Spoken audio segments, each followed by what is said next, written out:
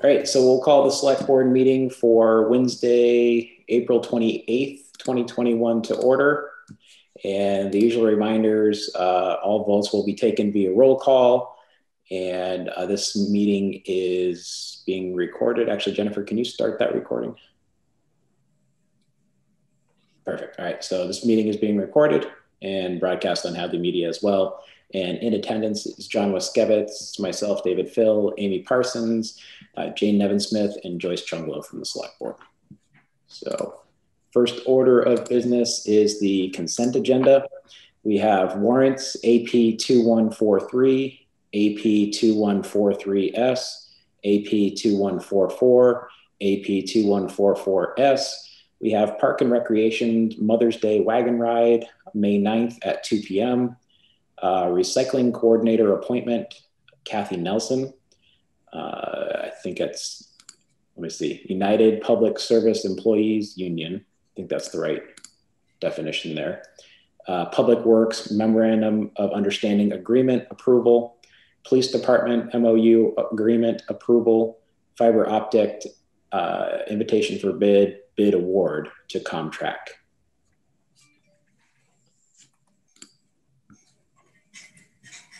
Could I get a motion to approve? I move to approve. Okay. So was that Amy? No. Yeah. Oh, okay. But I wanted discussion. On which one?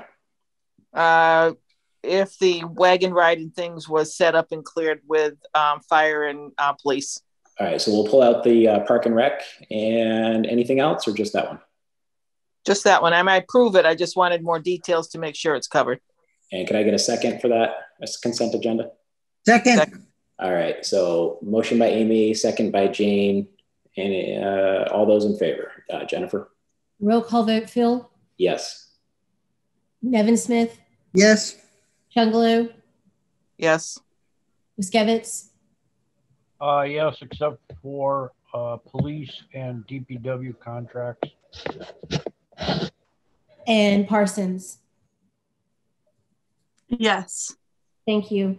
All right. And Joyce, go ahead with Park and Rec. Just wanted to know if it was cleared and everything is okay with police and fire on that it's covered with them using Cemetery Road for traffic and things of that nature, because I don't care what time of the day it is or whatever, that road seems to continually be busy.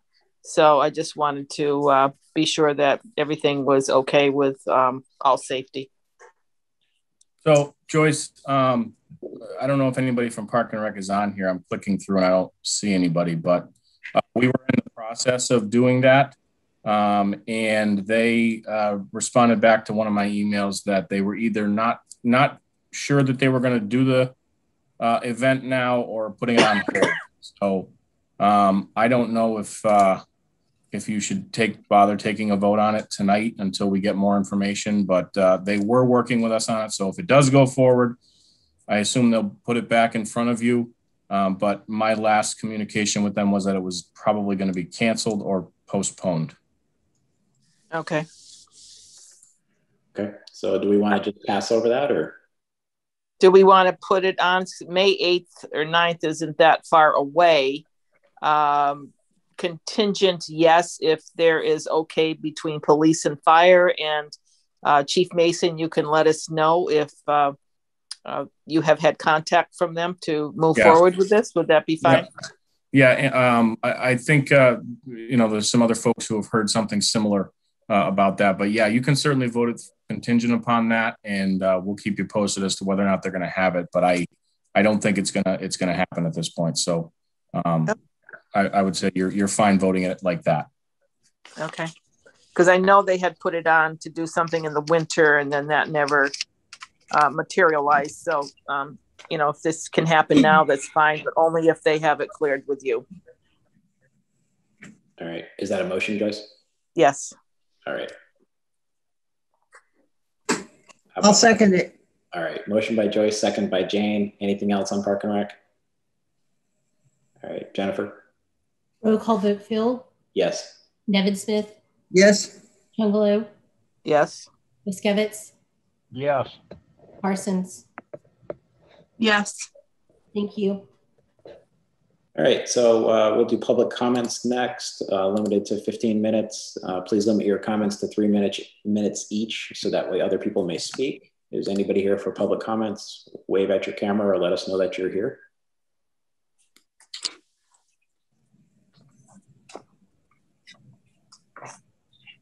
All right, last chance. Okay, we'll keep moving. Since we have the Finance Committee here, let's go ahead and jump down to the Finance Committee unless I'm missing anybody else's appointments. I don't think so. David, I think the levy people were here early so that we could get them out of the way. All right, well then we'll do that then. Sorry, Finance Committee. I'm sorry, Finance Committee too.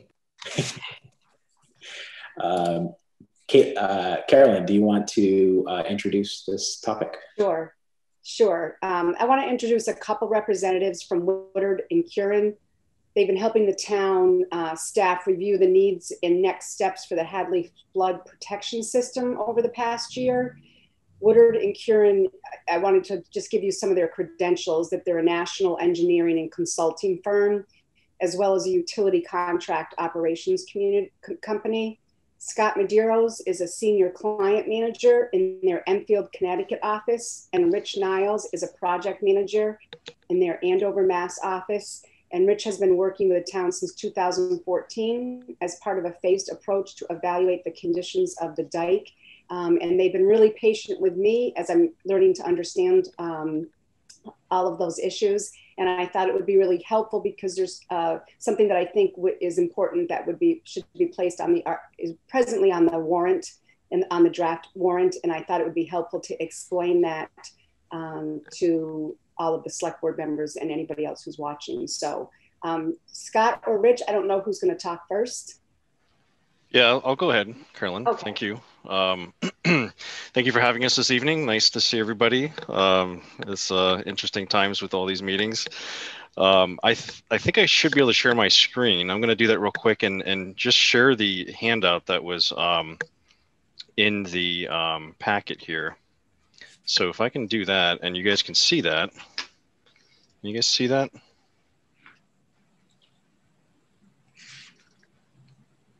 Can everybody see this?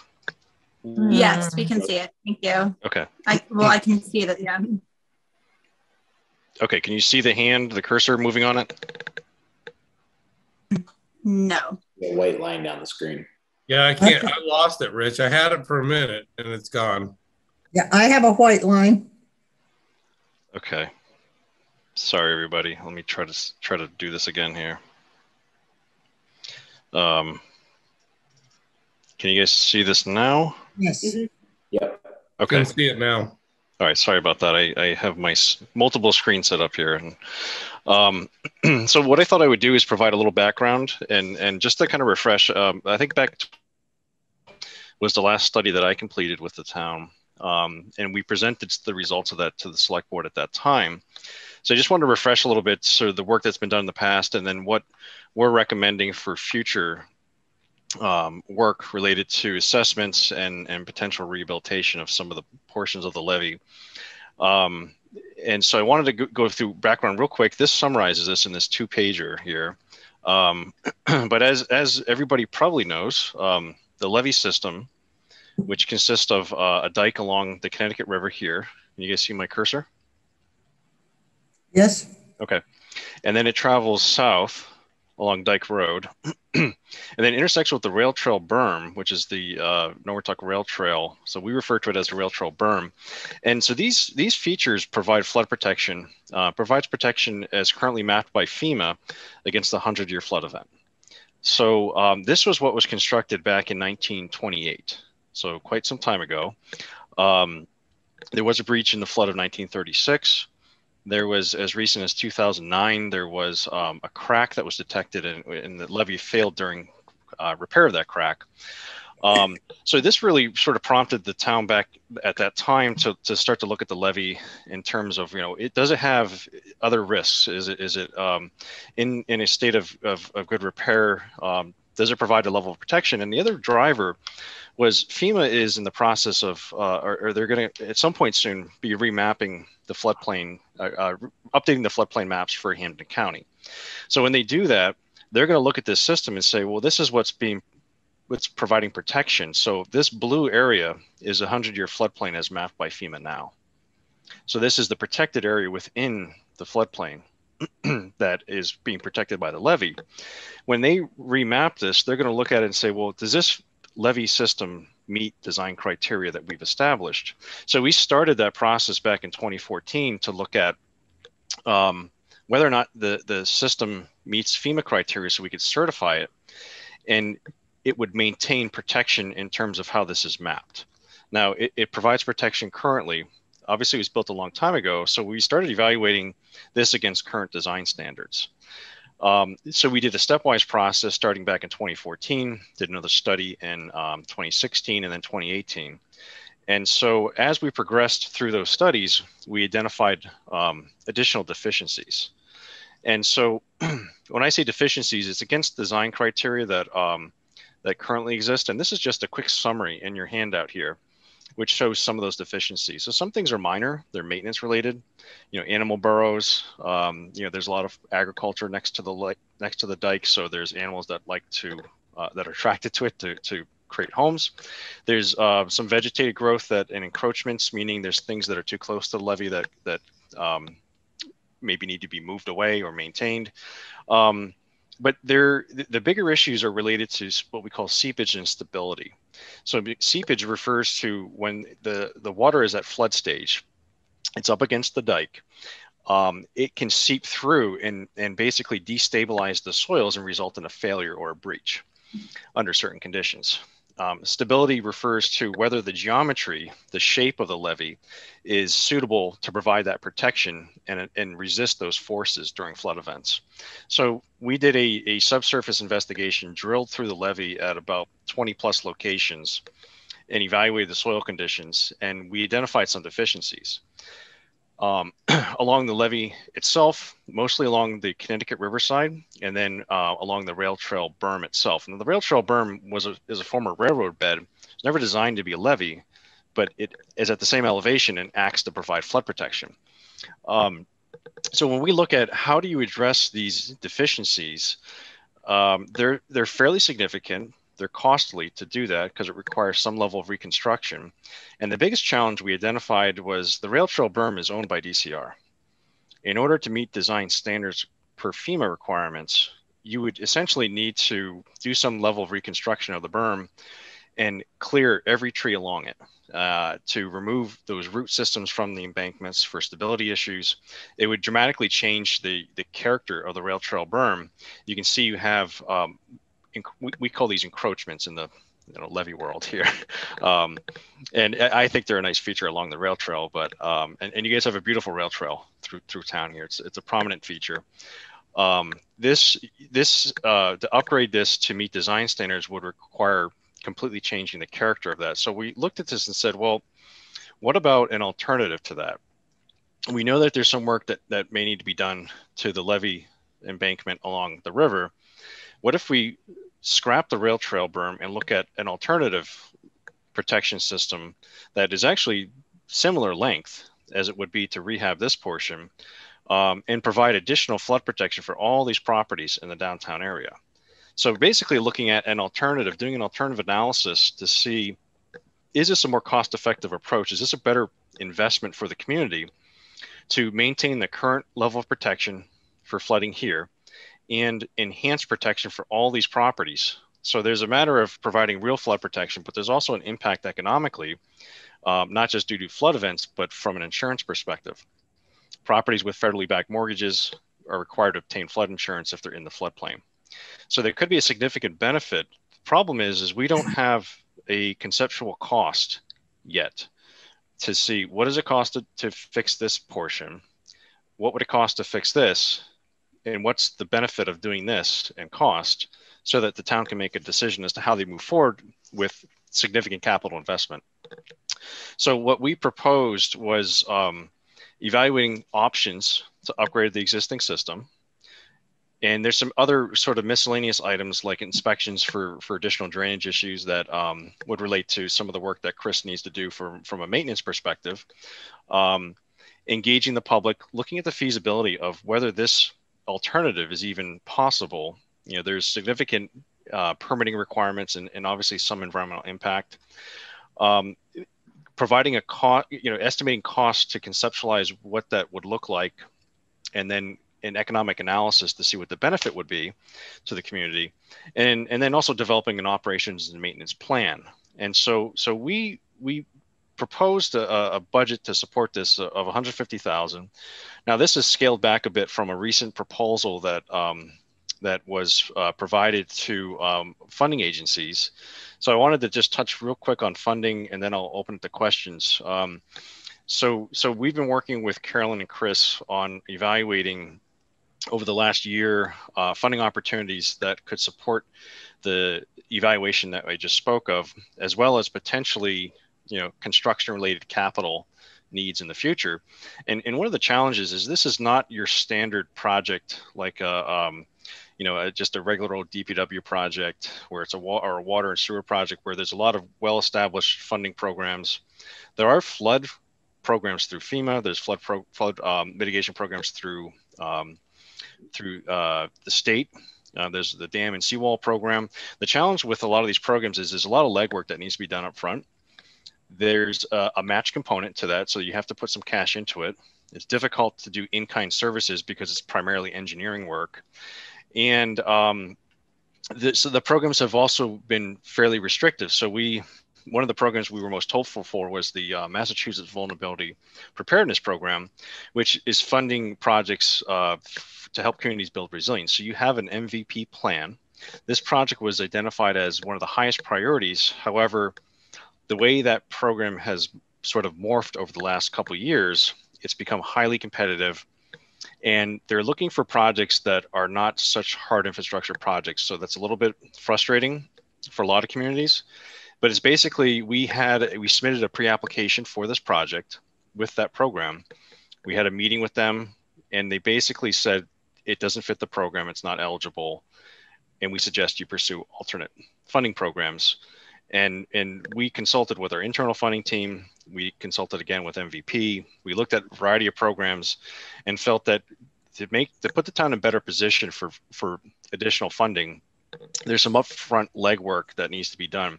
A lot of agencies don't like to fund things that look like deferred maintenance. So they won't fund your maintenance program. So even some of your basic things like doing additional inspections to evaluate the condition, operations and maintenance plan, they don't fund those things. They will fund capital projects based upon well thought out, developed projects where you've looked at alternatives. It's difficult to get money for this phase of work for this type of project. And we scoured the programs that are available currently. So what we've been suggesting with clients for a variety of projects is to try to, invest a little bit in identifying and clarifying the project that you think is best to pursue. Make a strong case to agencies for the next level of capital investment. So that's, I think, kind of the key points I wanted to hit upon and sort of the rationale for why we suggested to Chris and Carolyn to put this as a warrant article to try to get to the next step to put the town in a much better position for future funding. So that was a lot, I'm sure. I'll be quiet and take questions, I guess. So if you scroll back up to the first page of your thing there, where it shows the 100-year floodplain in blue, I think it was. Yeah. Yes. So I'm assuming that's East Street where it kind of ends. This is Middle Street. Okay, middle right there. All right. This is Middle, and this is West Street. Okay, and then is obviously the area between the rail trail berm and the dike is unshaded because of the dike itself, that it's not in the floodplain, right, or a protected area. Correct. That's protected. Yes. All right. So, is there any area? I guess how much more would we actually be protecting by considering this additional levy? Are we just talking about the downtown area, or does this have further ramifications? Because Yeah, so that's it's an interesting thing, and so there's a no action alternative to every project, right? right. If you don't improve this to meet design standards, you're at risk of FEMA saying it doesn't meet our standards. We're going to map it as in the floodplain. And these properties, if they're at an elevation where their first floor is in the floodplain, so there's further work that could be clarified for whether there'd be impact, and they have a federally backed mortgage, they have to get flood insurance. Flood insurance is expensive. I think most people would prefer not to be flooded. Insurance is just a recovery plan. So it doesn't address the real risk of an impact associated with flooding, but it's also protecting what I would call a limited portion of the community as a whole. There's a lot of ag land that's protected, but there's no structure within that. So we looked at this and said there's about 113 structures, something bigger than a shed, within the current area here. If we look at a similar length of, dike and propose it along Bay Road, then you would be within this area that's mapped, this shade. There's another 196 structures, and we evaluated based upon assessor's data probably a couple of years ago that would be another 36 million. So you have gas stations, you have critical infrastructure, pump stations, municipal infrastructure. This is a significant portion of your downtown area. You have schools and critical facilities.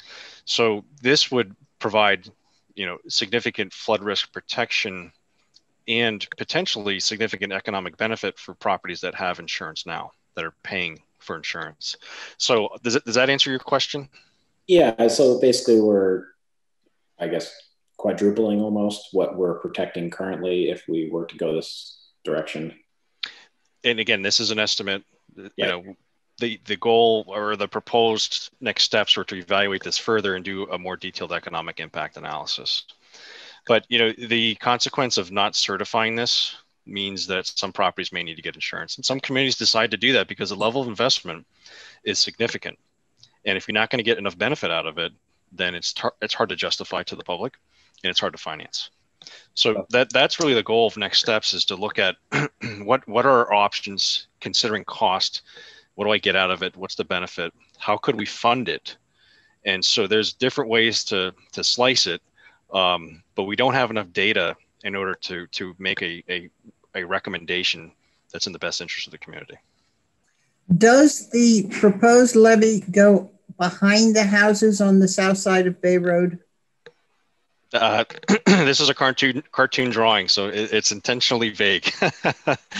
But to answer your question, this is why this next phase involved public engagement to start to look at, what is this going to look like? Is this a 6-foot, earth berm behind my house, in front of my house? I think people would be a little upset if you just put it in their front yard and they were still in the floodplain. So I think, we were envisioning this would probably be behind the properties. There's a lot of, that was part of next steps, is to kind of dig into that next level of detail, Jane, to see what is this going to look like? What is the sentiment from the public, understanding that, yes, there may be an easement that needs to be taken, but they're going to get flood protection out of it. There's a benefit. They will no longer have to pay insurance potentially. So I would, but it's complicated. So you have a couple of stream systems that run through here too. So you're looking at some pump stations.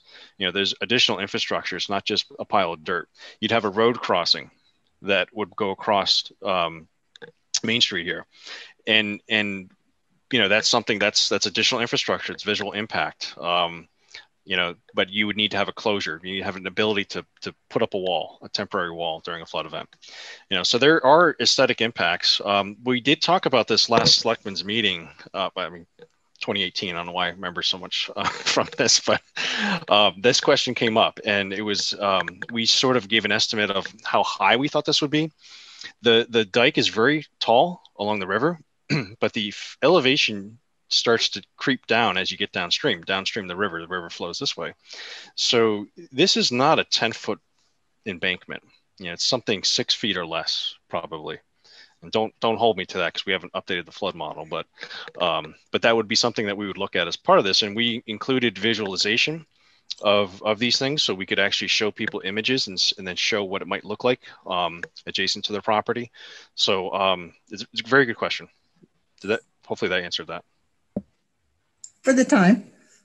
Okay.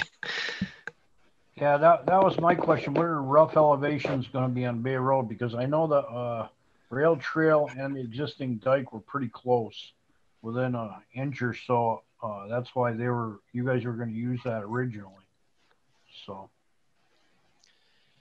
Yeah, so you can get a sense when you go down Dike Road here, you can get a sense of how much elevation it goes up.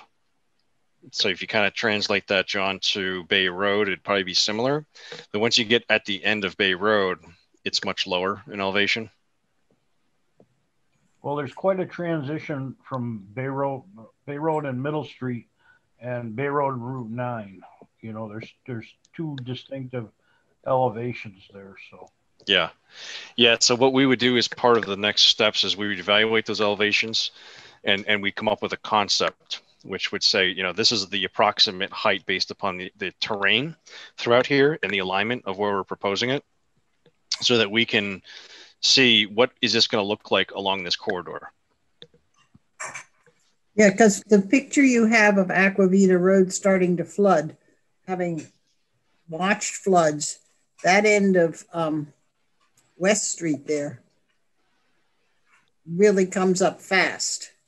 And I think you're going to need more than 6 feet there of any kind of support. No, once it starts consuming a larger quantity of land, it slows down. The initial flood comes up quickly, but then once it starts spreading out, and then the rest of the way up to Bay Road, it comes real slow. Yeah, and so we look at the elevation at which it's going to finally rest at, and that's what determines, you know, the height of it. You know, the volume is a different consideration, so it will fill a big area fast. Well, the last time that it flooded was when we owned property on West Street, and it was back in the 80s that we had a real flood, and it came down the Common at that point, and that's when, you know, I think that was the last big time it came up through that dike area there from the bottom of West Street, crossed over Bay Road, and crossed over Bay Road onto West Street. That was back in the 80s that occurred. We haven't had anything since then, that time, luckily. But, you know, I was back on the board when you did the original study, and there for the break in the levee on West Street, the other end. So, I mean, this definitely all needs to be looked at, but I don't want to infringe on the people that live there on Bay Road unless it is in the back of their yard, protecting their properties, not in the front of their yard. Yeah, I think that makes the most sense. And, you know, this is essentially a cost benefit analysis feasibility study. Mm-hmm. At the same time, there are some other, I mentioned some of these other deficiencies. There's a need for some drainage improvements. Mm-hmm. So there are catch basins at the end of West Street here next to the dike. There's supposedly valves that are probably inoperable at this point in time. So there's also some culverts underneath the rail trail berm, 30-inch corrugated metal pipe culverts, 2 of them. Mm-hmm. And they don't have closure structures. These things weren't envisioned as part of the design. Fortunately, you haven't had a flood event that's crept up that high. Mm-hmm. So part of what we're going to look at is in this proposal is not just this feasibility of a new system along Bay Road and the cost of all these things, but is to come up with recommendations and a preliminary design for things that the town could implement that are relatively small cost. You know, so just having gates on these culverts, making sure the condition is okay, investigating some of these things where they go through the levee. One of the other things that we proposed was a detailed inspection of the toe. We call the toe the bottom of the levee. Yeah. And, you know, that's something that should be done periodically, no matter what, as part of, you know, a 3 or 5 year plan, and to look at whether you have any erosion along the bottom, which is the first place it's going to fail. You know, so that's something that's in the recommendations in that budget that we proposed. That's an important thing to do. Don't you think that's true though? Because when they repaired the levee and they put the wrong materials in there to begin with, and then it eroded away, they ended up putting in steel beams from top to bottom to support that part of the levee, which certainly makes you kind of think that somewhere along the road here, this levee is pretty old. That's exactly what's happening all the way along, especially when you've got the turns in the river where it flows pretty heavily, that this would happen, right? Yeah, and so that's something that's part of routine inspection, but it requires getting in a boat, sending an engineer out there during low flow, looking at it for erosion, evaluating the condition, making sure there's no slumping and undercutting. But you're right. So this area here, I think it's roughly here, was where the previous failure was. And what they installed is what you described as a steel bulkhead. And so that drives steel sheeting, which that's good for a while. So it's very robust in this section. But even that can give way, you know. Eventually, yes, and it corrodes, but so that area is not much of a concern at the moment. And again, we don't have extreme concerns about other areas, but we have unknowns as well. So that's what we're trying to address is the unknowns. And these other areas, there's riprap, so it's large stones, but even that can get eroded, and the bank underneath that can undercut. You know, so the river is dynamic. The other thing is let's not forget there's the old landfill right here. So that's in this portion here up against the dike essentially. So we want to make sure that area remains intact. And so whether the town chooses to maintain the system as is without major capital investments, I mean that's an option. The capital investment just may not be worth it to meet FEMA criteria. And we can say, okay, well, that's going to impact the public a little bit. And that's a decision that the public makes. So there's a consequence, but you can still maintain it in its current condition. And even if it has quote unquote deficiencies, it just means it doesn't meet current design standards. It doesn't mean it's going to fail tomorrow. If you can maintain it the way it is, it just doesn't meet design standards, which are the recommended standards. So there's some level of risk that the community is still accepting. But it's an important piece of infrastructure to maintain properly. And so several of these items are really related to ensuring that this is maintained properly, that you have a plan. And so DPW has been doing maintenance. It's routine. I would say it's minimal. Some of these things require outside resources, engineers to look at it periodically. So it needs to be enhanced a bit. So would you suggest in what we do at a couple of times during the year, our senator or our House of Rep usually will say, hey, we're going to be putting in our budget, certainly asking the state for some money so that we can get something from them so that we can at least do the study and see what we need to do on it. We're going to be doing the budget tonight. I'm not sure how many extra pennies we're going to have this year. Until we get into the budget. But certainly this is something that we have said right along that you can't neglect and let go. So I would like to at least explore the thought of our legislature helping us and at this point, because I think everybody's strapped for money at this point right now. How's everybody else feel? Everybody dead on there? No, I think when we had that failure, we were talking about the highest portion of that levee, maybe sheathing it and stepping it, that bank, so you can get in easier to maintain it at some point. I think they did a portion of it in 2 steps anyway. Yeah, a couple of the areas of that dike have been repaired over the years, even before 2009. Correct, John, is what I'm remembering. Yeah, I'm just asking him about stepping that if we were, as we do the portions that fail, as we did in the past. Yeah. So what the recommendation to look at this portion here. So this portion actually meets design standards. This is sufficient. This is just really tall and too narrow. And so that's the issue with the stability along the river. Now the area that was repaired is in good shape. The the options you're talking about, that's part of what we're suggesting is you evaluate the remediation option. So we call it remediation just in terms of how you would fix it. And sometimes you can stiffen the soil, you can increase the soil strength properties. A lot of times it requires what we call buttressing, which is in flattening the slopes, but then you're creeping into the river. So you may need to do some structural revetment. You may need to step it and pull some of that back from it, and so you can structurally reinforce it. So that's something that requires a fair amount of analysis, and to provide an accurate cost to do that for this length of levee is what we're suggesting you do. So what you're saying makes sense. That's its own analysis that takes a fair amount of effort. So what kind of problem do you get into doing all this river work with conservation? It's yes, permitting is fairly significant. So if you're doing, you have dredging, it's not just, it's Army Corps permitting, it's Mass DEP, and conservation.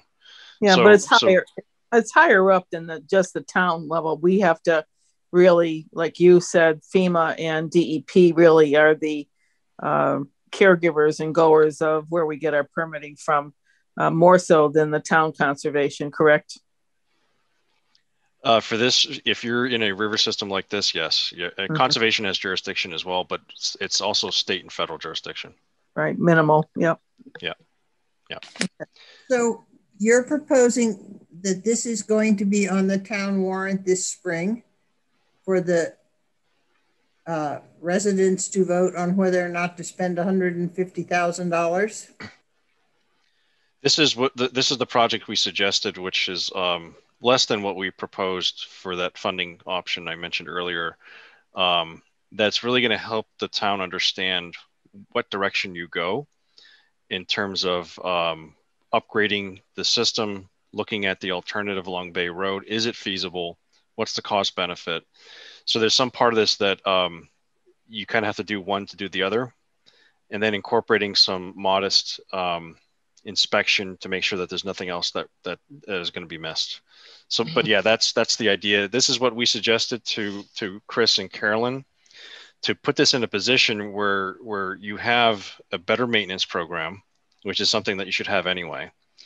And then to look at what is the true capital investment and benefit potentially, and is it feasible, so that we have a path to move forward potentially, and it puts you in a position to really leverage outside sources of funding for the next step.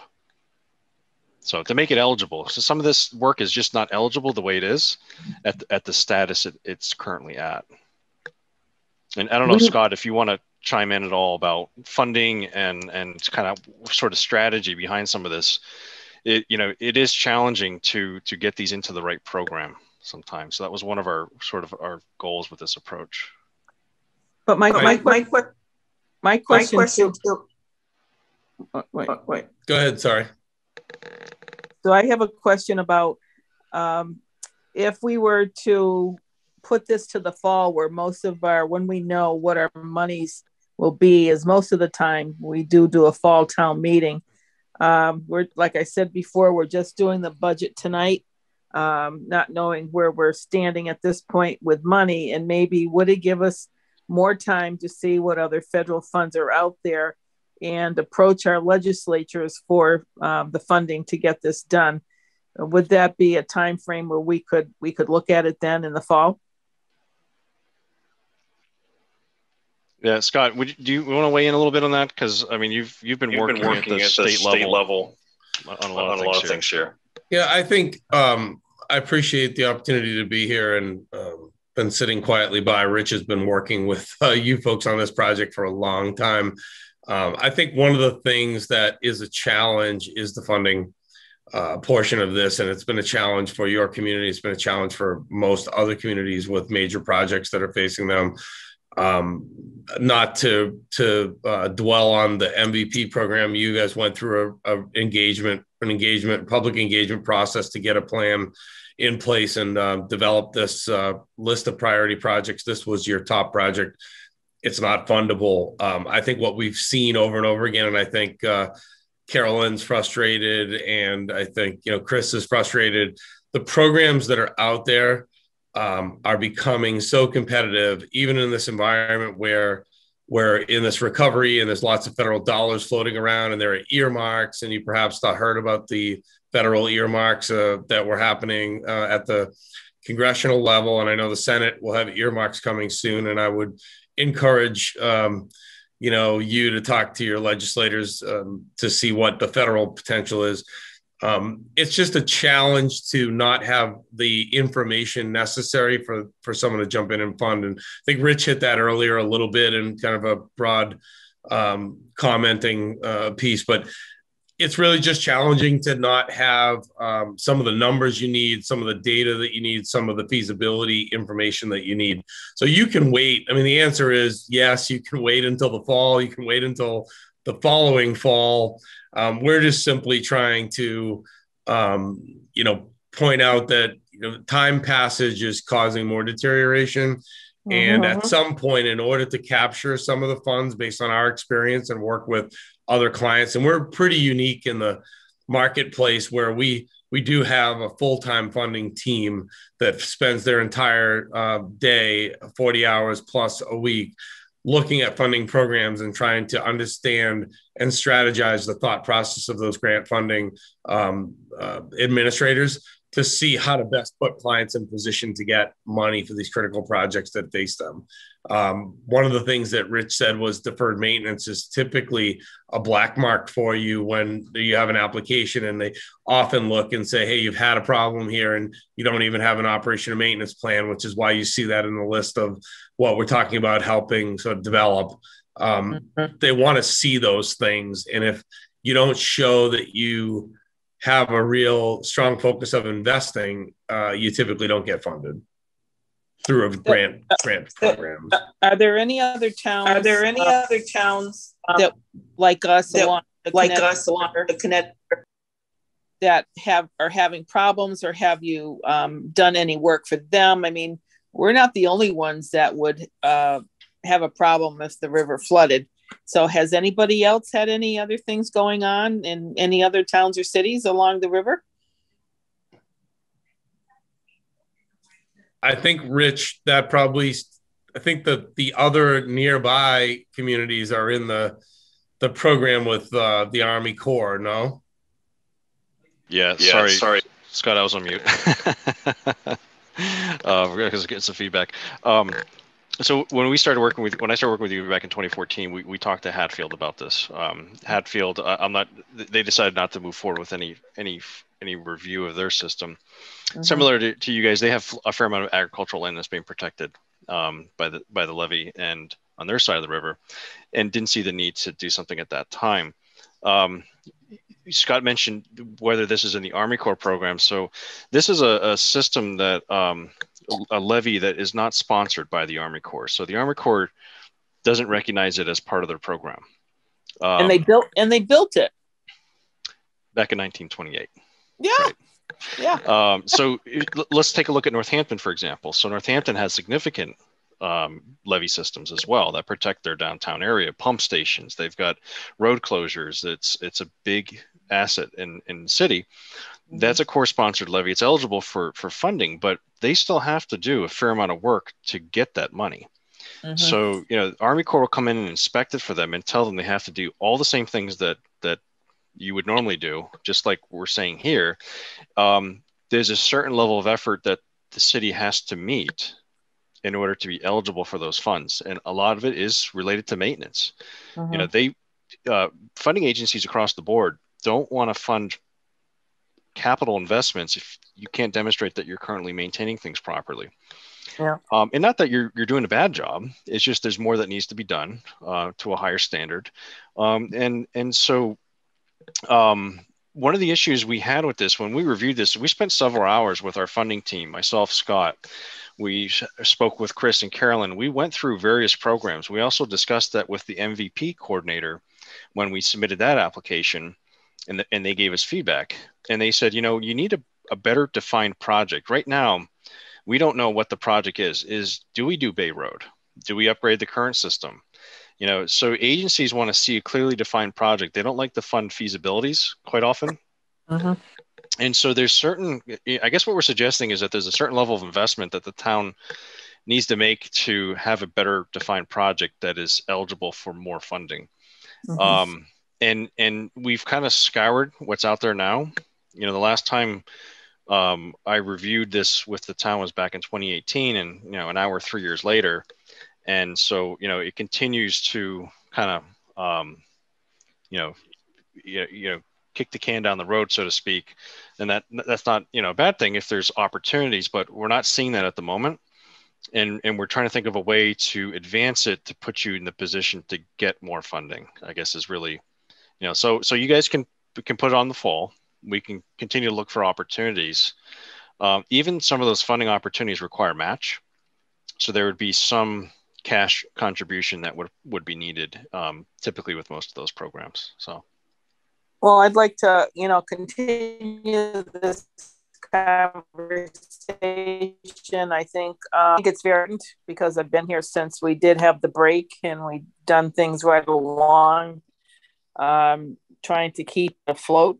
But I think, you know, I agree with this study, and again, protecting what we have in the center of town. And so, you know, we'll meet with the finance committee tonight right after you. And if this needs to go on, I guess my question will be for funding, how we would fund it. So, you know, I'm in support of this. So if David, do you want me to make a motion to that? I think we already have it on the warrant, do we not? All right. So we're all in agreement with at least being on the warrant, and we'll see where the funding comes from. Is that good? I think after we chat with the finance committee, if it's not doable, we can always yank it before town meeting. So yeah, or if we can fund it some other way, we'll have to look at that too. Yeah, I would strongly suggest that we have this 2-page document to hand out to people who come to town meetings so they get a better sense of it if it is on the warrant. Yeah, we can do that. I printed mine off already today, so no reason we can't print it out for town meeting. Can you print another 100 for us, Joyce? Well, we're going to have more than that, David. I'm hoping we'll have more than that. That's for sure. Yeah, all right. We understand you guys need to consider this with finance, and so we're happy to support the town in any way possible to help advance this. So those are our suggestions. You know, appreciate the opportunity to speak to this with you tonight. All right. So and if may we I need ask a question? Sure. I'm sorry, I don't mean to barge in. I'm not a select person, but I just, when we're considering some of, you know, what we're going to need in the future, can you just give us like a ballpark idea of what something like building the dike along the back of Bay Road would be? I mean, do you have just like, you know, some kind of ballpark idea of what we're looking at? A frightening number. Likely yeah, a frightening number. I'm already scared. Well, a big number. I mean, that's why we're saying evaluate the cost benefit, because it could be a big number, but it could provide a lot of benefit. And then you can make a decision, an informed decision. It's not a couple $100,000. It's not a couple million. It's probably several $1 million, because you're looking at potentially taking property right away, acquisition, pump stations, probably a couple pump stations, and just the earth construction and potential, you know, utility conflicts, relocation, permitting is going to be significant. So it could be the tune of a few to several $1 million or more. So that's why we're saying, you know, let's look at it closely and see whether this is worthwhile, and you know, based upon the potential benefits. So I think that's probably the best we can answer. And really, that number that you want is really part of what we're suggesting you figure out next. Because just that few feet that we did in 2009 was over $600,000, and that was 2009. Right. Yeah. Right. And that I think one thing that'll be very important, and I don't want to drag this out any longer than, I know you have a big full agenda. I think it's important, the Bay Road, the cost overall needs to be considered after this phase, and then in the context of what might you gain, what might you lose, and by what might you lose, I think Obviously, DCR will be part of this conversation if you, in fact, Bay Road isn't the solution, but trying to get the rail trail up to meet standard. As Rich said, it's an asset in your community. It is kind of a centerpiece in the community. It does see an awful lot of traffic, and it is a draw to the community, and I'm sure that has a significant business impact. And, you know, what do you lose if, in fact, you have to, you know, decimate the vegetation along the rail trail there and change the full character through the downtown? So there are monetary equations here that you'll be able to look at. Then there's also the intangibles there that you'll have to weigh as a community if you get to the point where we get to do this evaluation. Okay. Well, Sounds good. Thank you, gentlemen, for the time. And very, very informative. Thank you. Yeah, we should know in the next couple of weeks whether or not it'll be on the warrant for this town meeting or not, based on how the budget goes. David? Thank you for having us. I do need to leave, so I'm going to leave. I actually have another meeting. So, all right. Thank you very much. Enjoy your evening. Thank you. Hey. Jane, you had something? Only if it goes on the warrant, I hope we can get them to come and describe it. Yeah, absolutely. They plan on it. Yes, yeah. That's they will absolutely be there to do exactly what they just did right now, and they'll have the whole presentation. Excellent. Thank you. We wondered whether we'd find a way to be able to project our presentation and do it in like a PowerPoint. I understand you haven't done that, and it'll be outside, but we'll be available if you require it. Okay. Thank you very much. You're welcome. Have a good evening. All right, so we'll keep moving. How about Finance Committee? Are you guys still awake? Hopefully. Still here. All right, good deal. The cat went home though. Oh, okay. All right. All right, so I guess Amy or Paul, do you want to start off and give us an update of where we are, what we're working on? Sure. So everyone knows where we started. Level funded, we asked for the departments. Level service, we asked for the departments. So we reviewed. Each department gave us a list of both. We then listened to the departments because, you know, in each one of them they put in a level funded, but it was clear that level service was needed to continue. We listened to the town administrator. She expressed her concerns and how it was very important to go with level service. So we, as we also listened to the, you know, we're here for the taxpayers, and, you know, we listen to select board. There's some select board members too that are concerned for the taxpayers where we are. We asked for Dan to, you know, Dan gave us a great sheet, a chart on what this is going to mean to our taxpayers, and, you know, what's an average tax bill. So that was a big part of it. So we looked at all those, things. What I wanted to point out is, you know, the Finance Committee took this very seriously. We went over all the line items. We are not what you call a rubber stamp committee. We are not just going to say, okay, whatever you say goes. We asked questions. We asked a lot of questions. It wasn't easy, especially, you know, we listened to everyone. And then last night, it wasn't easy to, you know, there was some things we brought up. But I wanted to point out that, that we, you know, it was, when it was pointed out, we tried to look at, and we just brought it up for questions for all departments. And it's not one department that we're picking, you know, wanted to say, oh, it's one department we're going after. You know, schools were level funded right away. So, you know, the school department. DPW, we had a question on, you know, we started looking at the trees. Council on Aging, we had to ask questions about, you know, their van and the rebates. The library, we talked about the possible for a waiver. Park and Rec, you know, it was, we were going to look at reducing their line item by salaries in 10,000, but it was already, it looks like they beat us to the punch. So they already took care of that. So that was good. So that wasn't too much of a discussion. Town Hall, we looked at HR, and we brought up police and fire.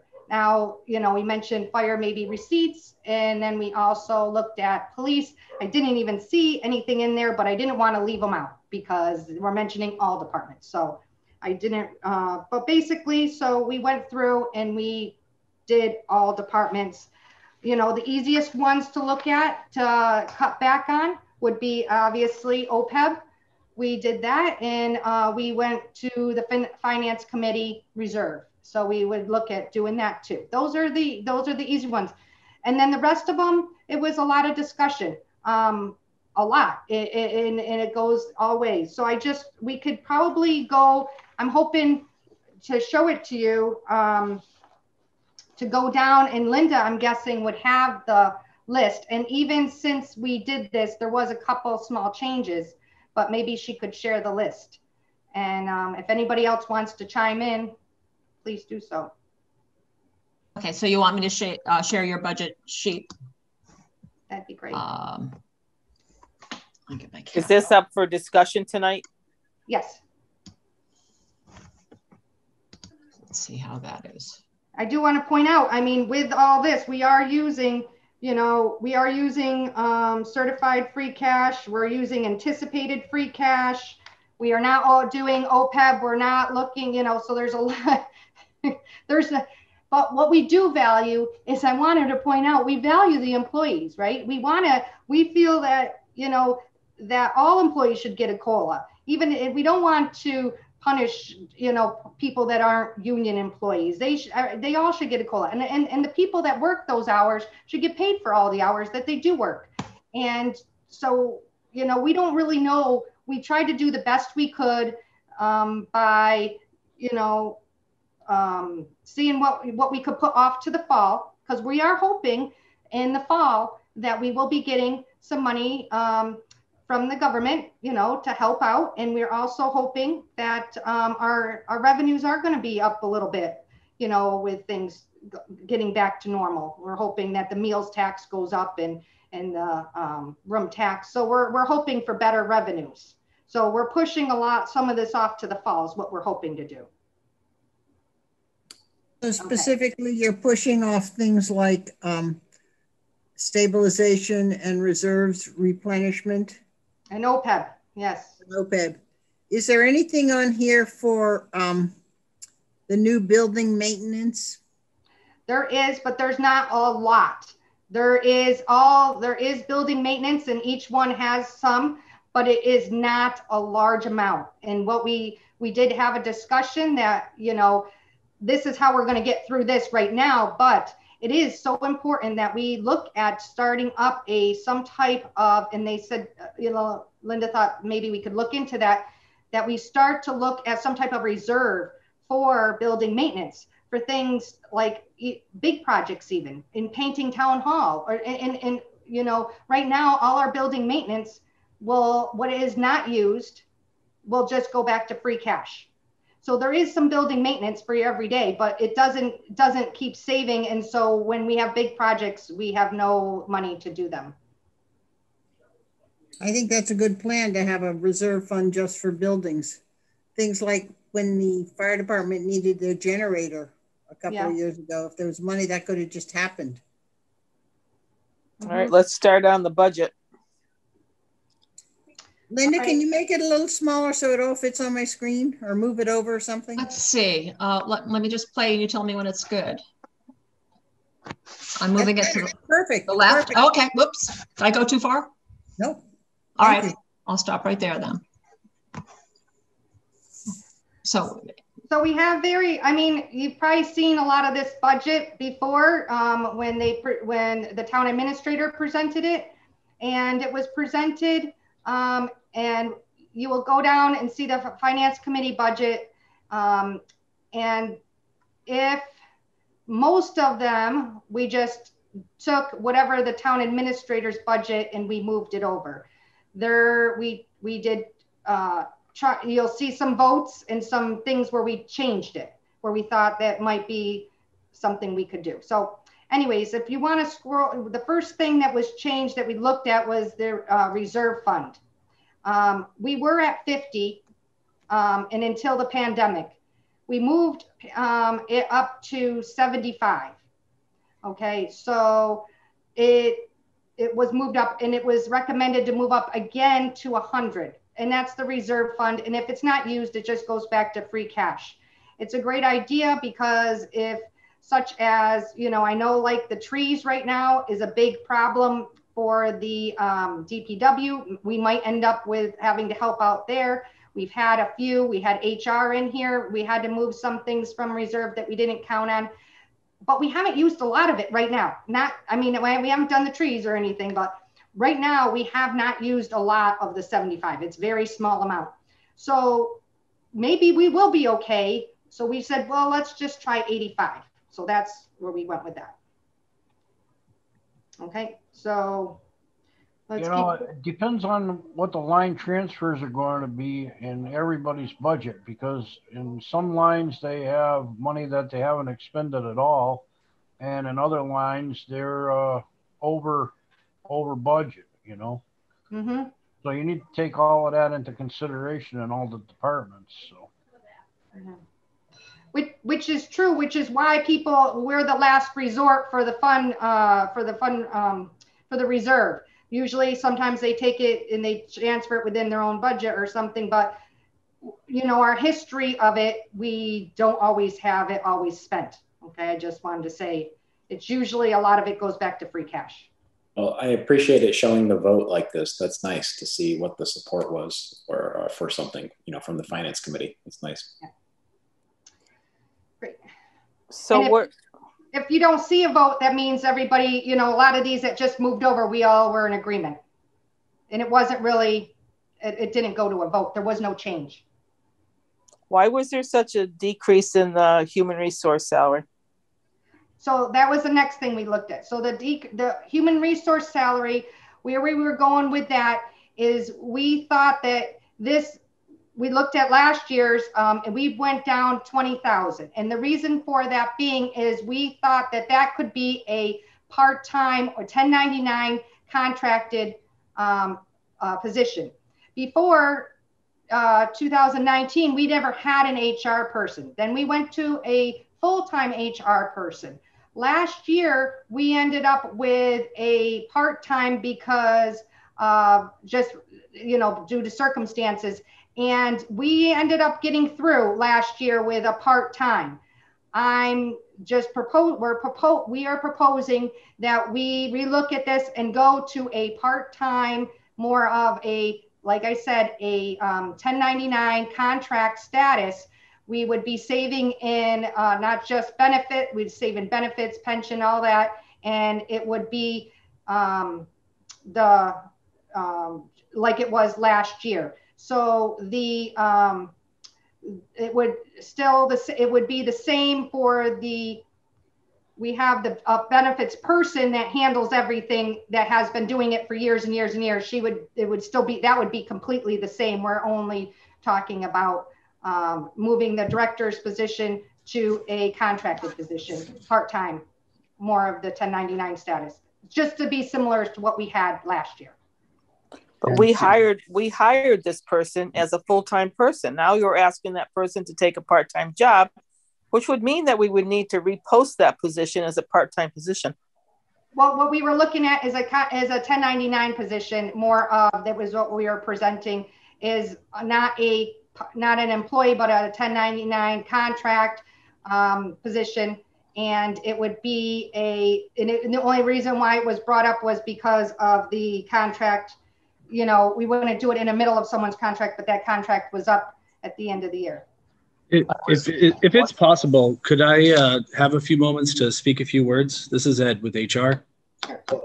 Ed, I think we're going to go into detail on this and hash it out later. This is just going over what they're working on. So we're not going to go into, I guess, department heads making their cases right now for or against these cuts, I don't think, unless that was the plan, Amy, tonight. No, well, no, I just wanted to tell you all of this is what we discussed. It's recommended. It's not anything. Later will be discussed with select board and to take it further. It's not. I mean, that's fair, but there's already a few errors in facts, Amy. Deb was not 1099. Deb was on payroll. Deb is retired and can only work so much and earn so much. And no discredit to Deb. She certainly accomplished a lot, but there's also a lot Deb didn't take on. And the second point I'd like to make, Amy, is my executive session hasn't been released and the status of my contract is not public record. So how do you know about it? Well, we just looked at what I have copies of from public record of contracts when they go out. Yep, and it's neither been confirmed nor denied whether my contract's been renewed. It's not a matter of I don't have that information. I only have what was on the contract, so that's why it was presented. I don't have additional information on anything else. All right. I just have what was on a contract. So if there was something else I'm not aware of. I'd like to propose. It was made very well aware in your meeting, Amy, that the select board knew that this was coming. So you have information that's not public record. All right. No, So, I pulled the contract from, so that's what I did. all right, Ed, this is not the place to have that conversation on that topic. So let's. Fair enough, David. Let's. I understand.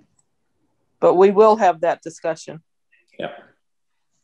Can I speak to I was the one person who voted against this. Can I speak to the logic just so there's an alternative? Yeah, sure. Point? My logic was Hadley's growing. You guys moved to a full-time position at some point in time in the past few years. Every single department head that we have met with has said that there are needs for more staffing as we move forward. Everyone has been very understanding and worked with Carolyn to get their budgets under control.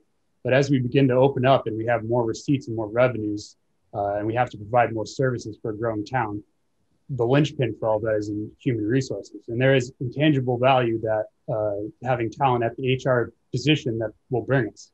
It's hard to see because there's no direct sales line item that's going to be on the other side of the HR director's role, but there's cost savings and value brought in CBA negotiations and decreasing any sort of complaints or issues within the town. So I just think it would be prudent for the long-term interest in the town to keep a full-time position, keep a talented person, look forward to the growth that we're going to see in this town.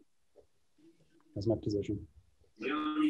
I concur. This morning by federal agents armed with a search warrant. They seized his electronic devices, including. We got the news going. All right.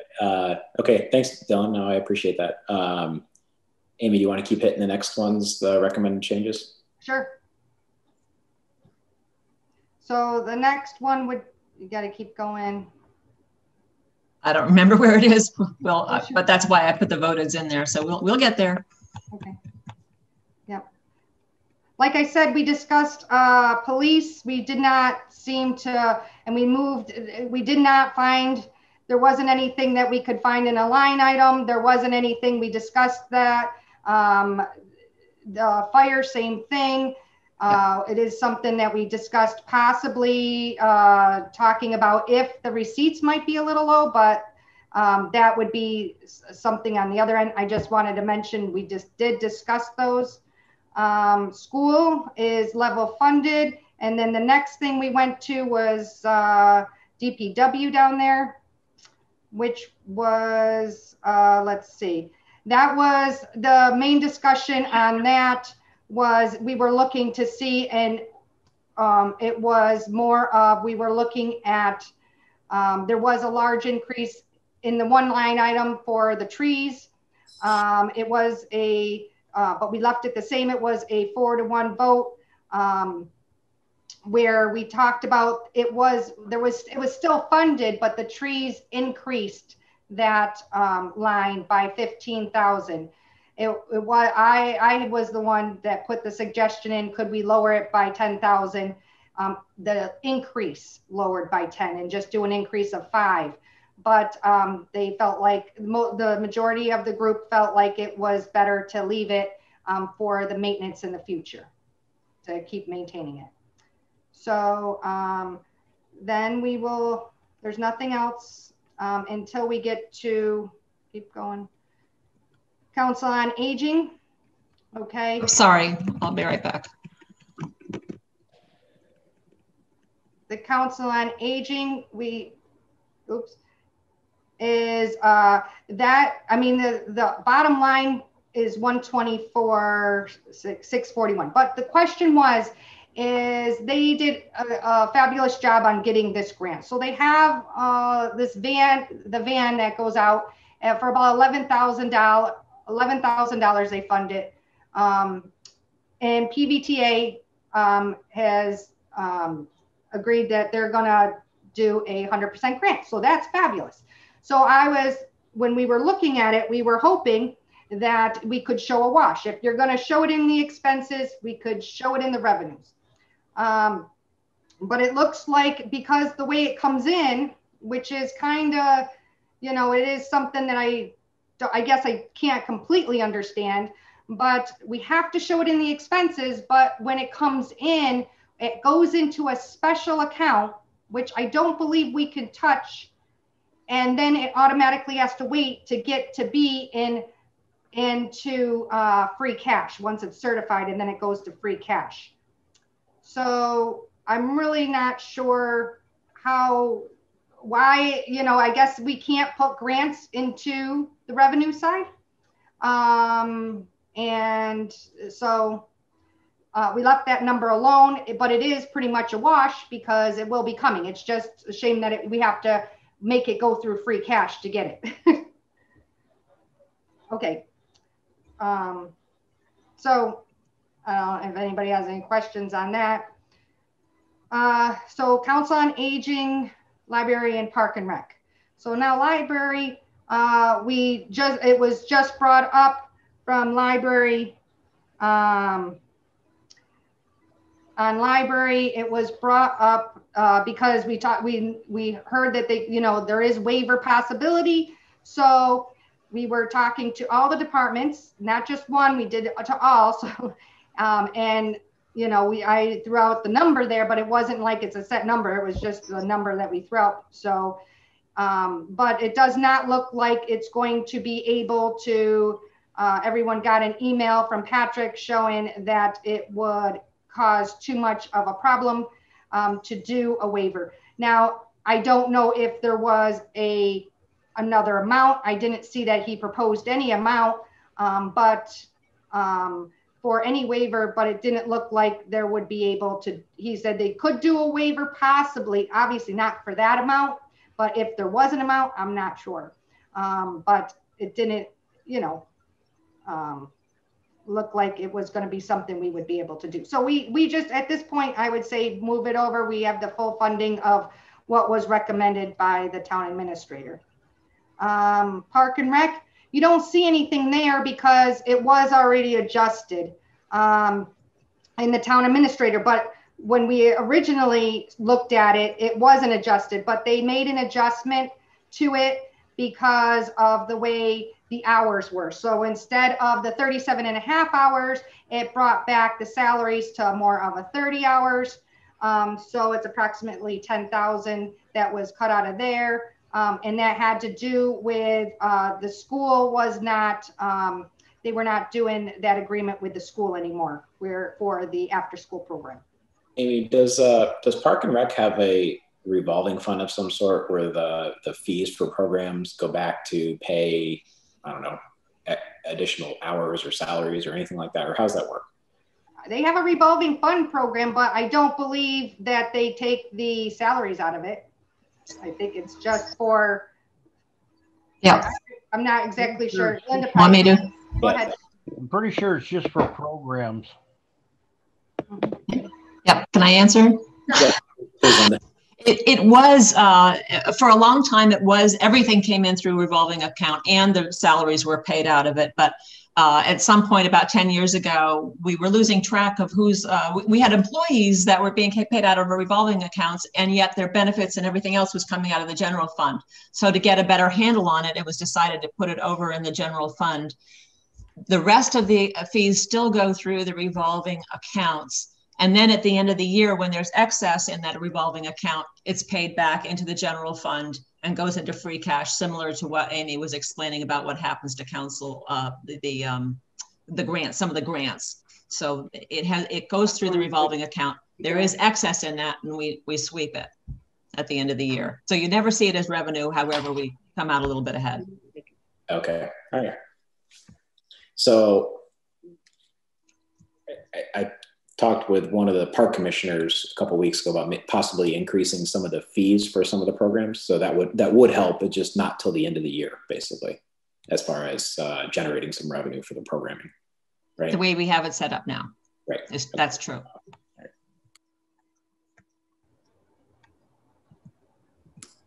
Okay, that's all I had for that. Sorry. Keep going.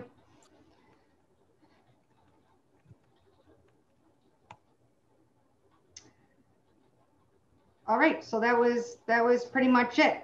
And then the OPEB. The OPEB. But Linda, you want to go ahead and explain that, because there needs to be a change. Linda said afterwards we did not understand as of last night.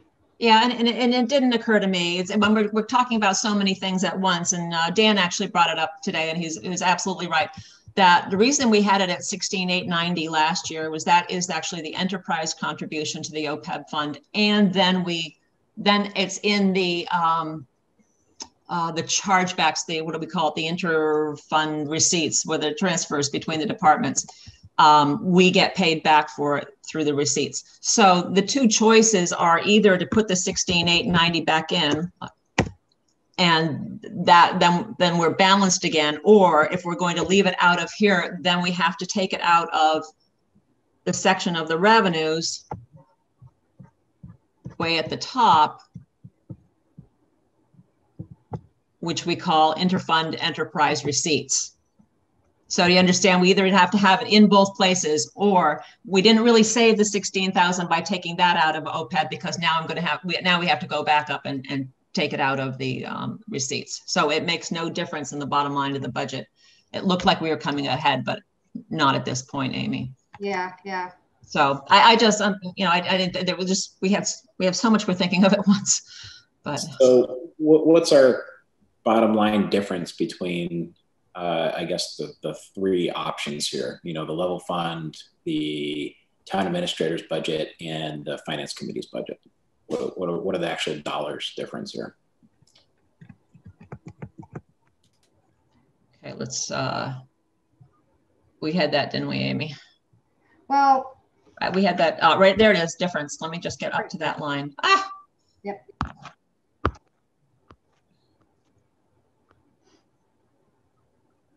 $700,000 more from level fund. Right, and I think it's 3 something. That was at the bottom, Linda, but you have to add in the 16. Just add in the 16, and it'll change it from 312 to 312,000. There it is. Okay. So if I add, if you add the 16, 890, and it's going to go a little bit lower. 890.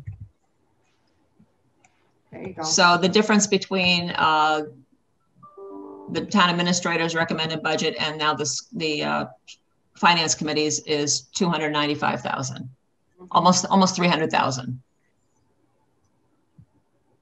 My question that everyone's going to be asking, as from the taxpayer's perspective, is, and maybe Dan, I think Dan's on here. Dan, could you maybe give us an idea of ballpark what the tax rate would be to be able to, or what the increase would be needed to pay for the administrator's budget versus the increase that would be needed to pay for the finance committee's budget, something along those lines? Oh, it's tough to answer at this point. I mean, I can give you the number with the 600,000, but we're going to be getting money in from ARPA with that we're not sure how we're going to be able to use sometime between now and, I would say, July 1st. And the meeting that we attended last week indicated that they were going to give us revenue replacement based on fiscal 19 revenues or receipts. So we're looking at, between meals and motel, probably about 550,000. So that money could be used for, if it is true revenue replacement, virtually anything. And I think that the state legislature, when they decide how this is going to use, they tend to favor Boston. And right now, Boston has an awful lot of hotels that are vacant that aren't paying.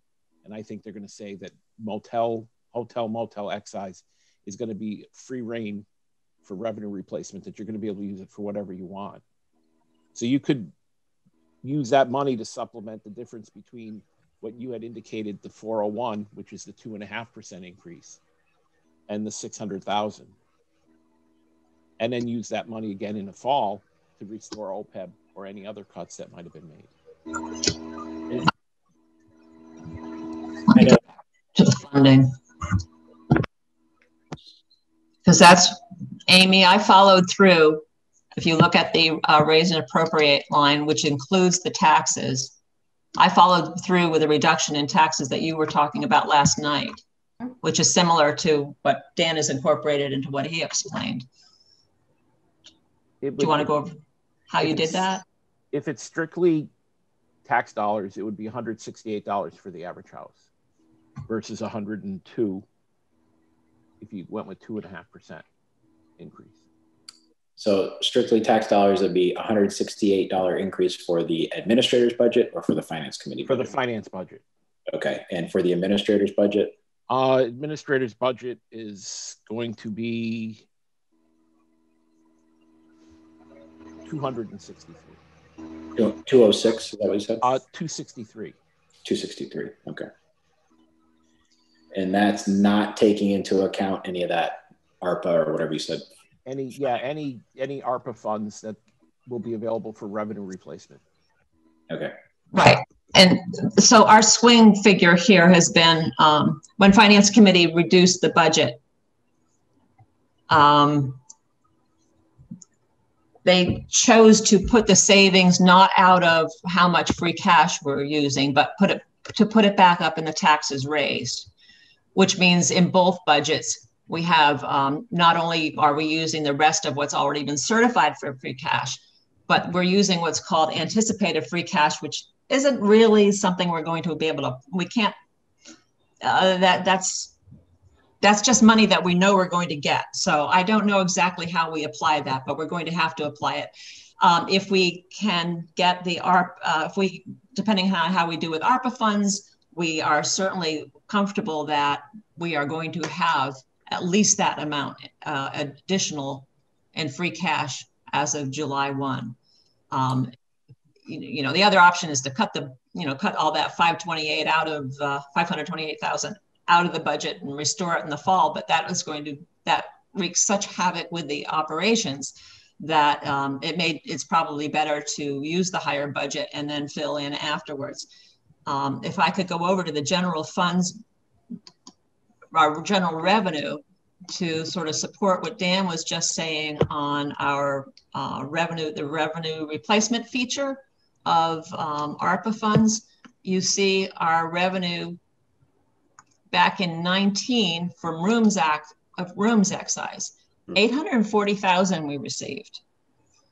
And if that's our measure, and then this year we budgeted 450, and then for next year, since we may come up short, we're budgeting 350. That's a lot of revenue replacement that we would be entitled to. So we're hurting now for two reasons. One was the reduced revenues, and then also the reduced taxes. The reduced taxes, if we start making it up a little bit, that's great. And if the government's going to help us in replacing the lost revenues, we're going to make that up quickly. And then it's going to restore itself. I would hope we would back up to that 850 itself for the following year. So our goal in this short run is to get from where we are now to where we want it to be running. Really, we're looking ahead to FY23. The 22 budget is going to get us to where we need to be in 23. So one of the, I guess, pledges that the select board had made was to replenish stabilization when possible, and also to continue funding OPEB. So in your opinion and Dan's opinion, and the rest of the finance committee, if these projections hold true with the revenue replacement, the either the town administrator's budget or the finance committee budget, and free cash and whatever else, will we be able to fulfill that pledge or that promise to replenish that stabilization and get done what we have here shown in the budget? And I know there's a lot to. You want me to say yes? Well, I want your best guess, really. I know it's a guess. That's the plan. That's the plan. Because of the reasons that we have lost this money, and because of the way we are seeing it come back already, we were really pleased with where the March revenues came out. And Susan's already looking to motor vehicle excise being ahead of our revised projections.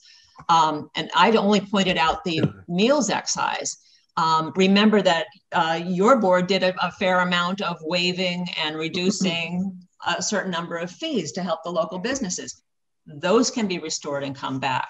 I know Finance Committee spent some time last night on the fire receipts. That's one of the ones that was reduced. So how much would it be? I don't know. More. Inspections is growing. We're getting a lot of the building inspections. One thing I'm not sure it was with anything that went to select board yet. I'm sorry, I don't remember who it wrote to on which, but we added electrical inspection fees to the inspection receipts, also another 40,000. And the expenses against that in the inspections budget is only 15. So, I mean, so we worked at increasing that. So yeah, we're really hoping that we start to see a rebound. Look at select board receipts. We budgeted 125,000 for last year. 2 years ago, it was 141. We should see that start picking up again, especially since there was an increase in receipts in the meantime. Just even little things, clerk receipts, budgeting debt less than we had in 19. When the economy starts to come back and these things start to be spent again, and we have the fees set to where we expect it to be, that'll be good. Look at us with cannabis. Zero. We are actually going up in that area, so that's going to be a new area for us. Hopefully the ambulance will pick up as well. So ambulance could be a possibility. So, I mean, between all of these things, there's every reason to be optimistic. I mean, certainly possible everything could fail at once, but we don't think it's going to happen that way. So we want to have the town ready to continue business at that level. So I think it's important that all the departments that charge fees for, permit fees, other receipts, that we all take a hard look at those fees though, and that we are generating our potential revenue that we could be generating. And I know people are hearing that as, we're raising fees, but a lot of those fees are not even paid by people that live in Hadley. So a lot of these building inspection fees for, the Walmarts of the world and the Targets that are being remodeled and all the permitting fees and things like that. So yeah, some of it's passed down to their customers, but it's not necessarily directly hitting our taxpayers in town. So I think we need to look at all the fees and be squeezing out every last bit that we can. I know we added fees for liquor license change fees, $100 fee there.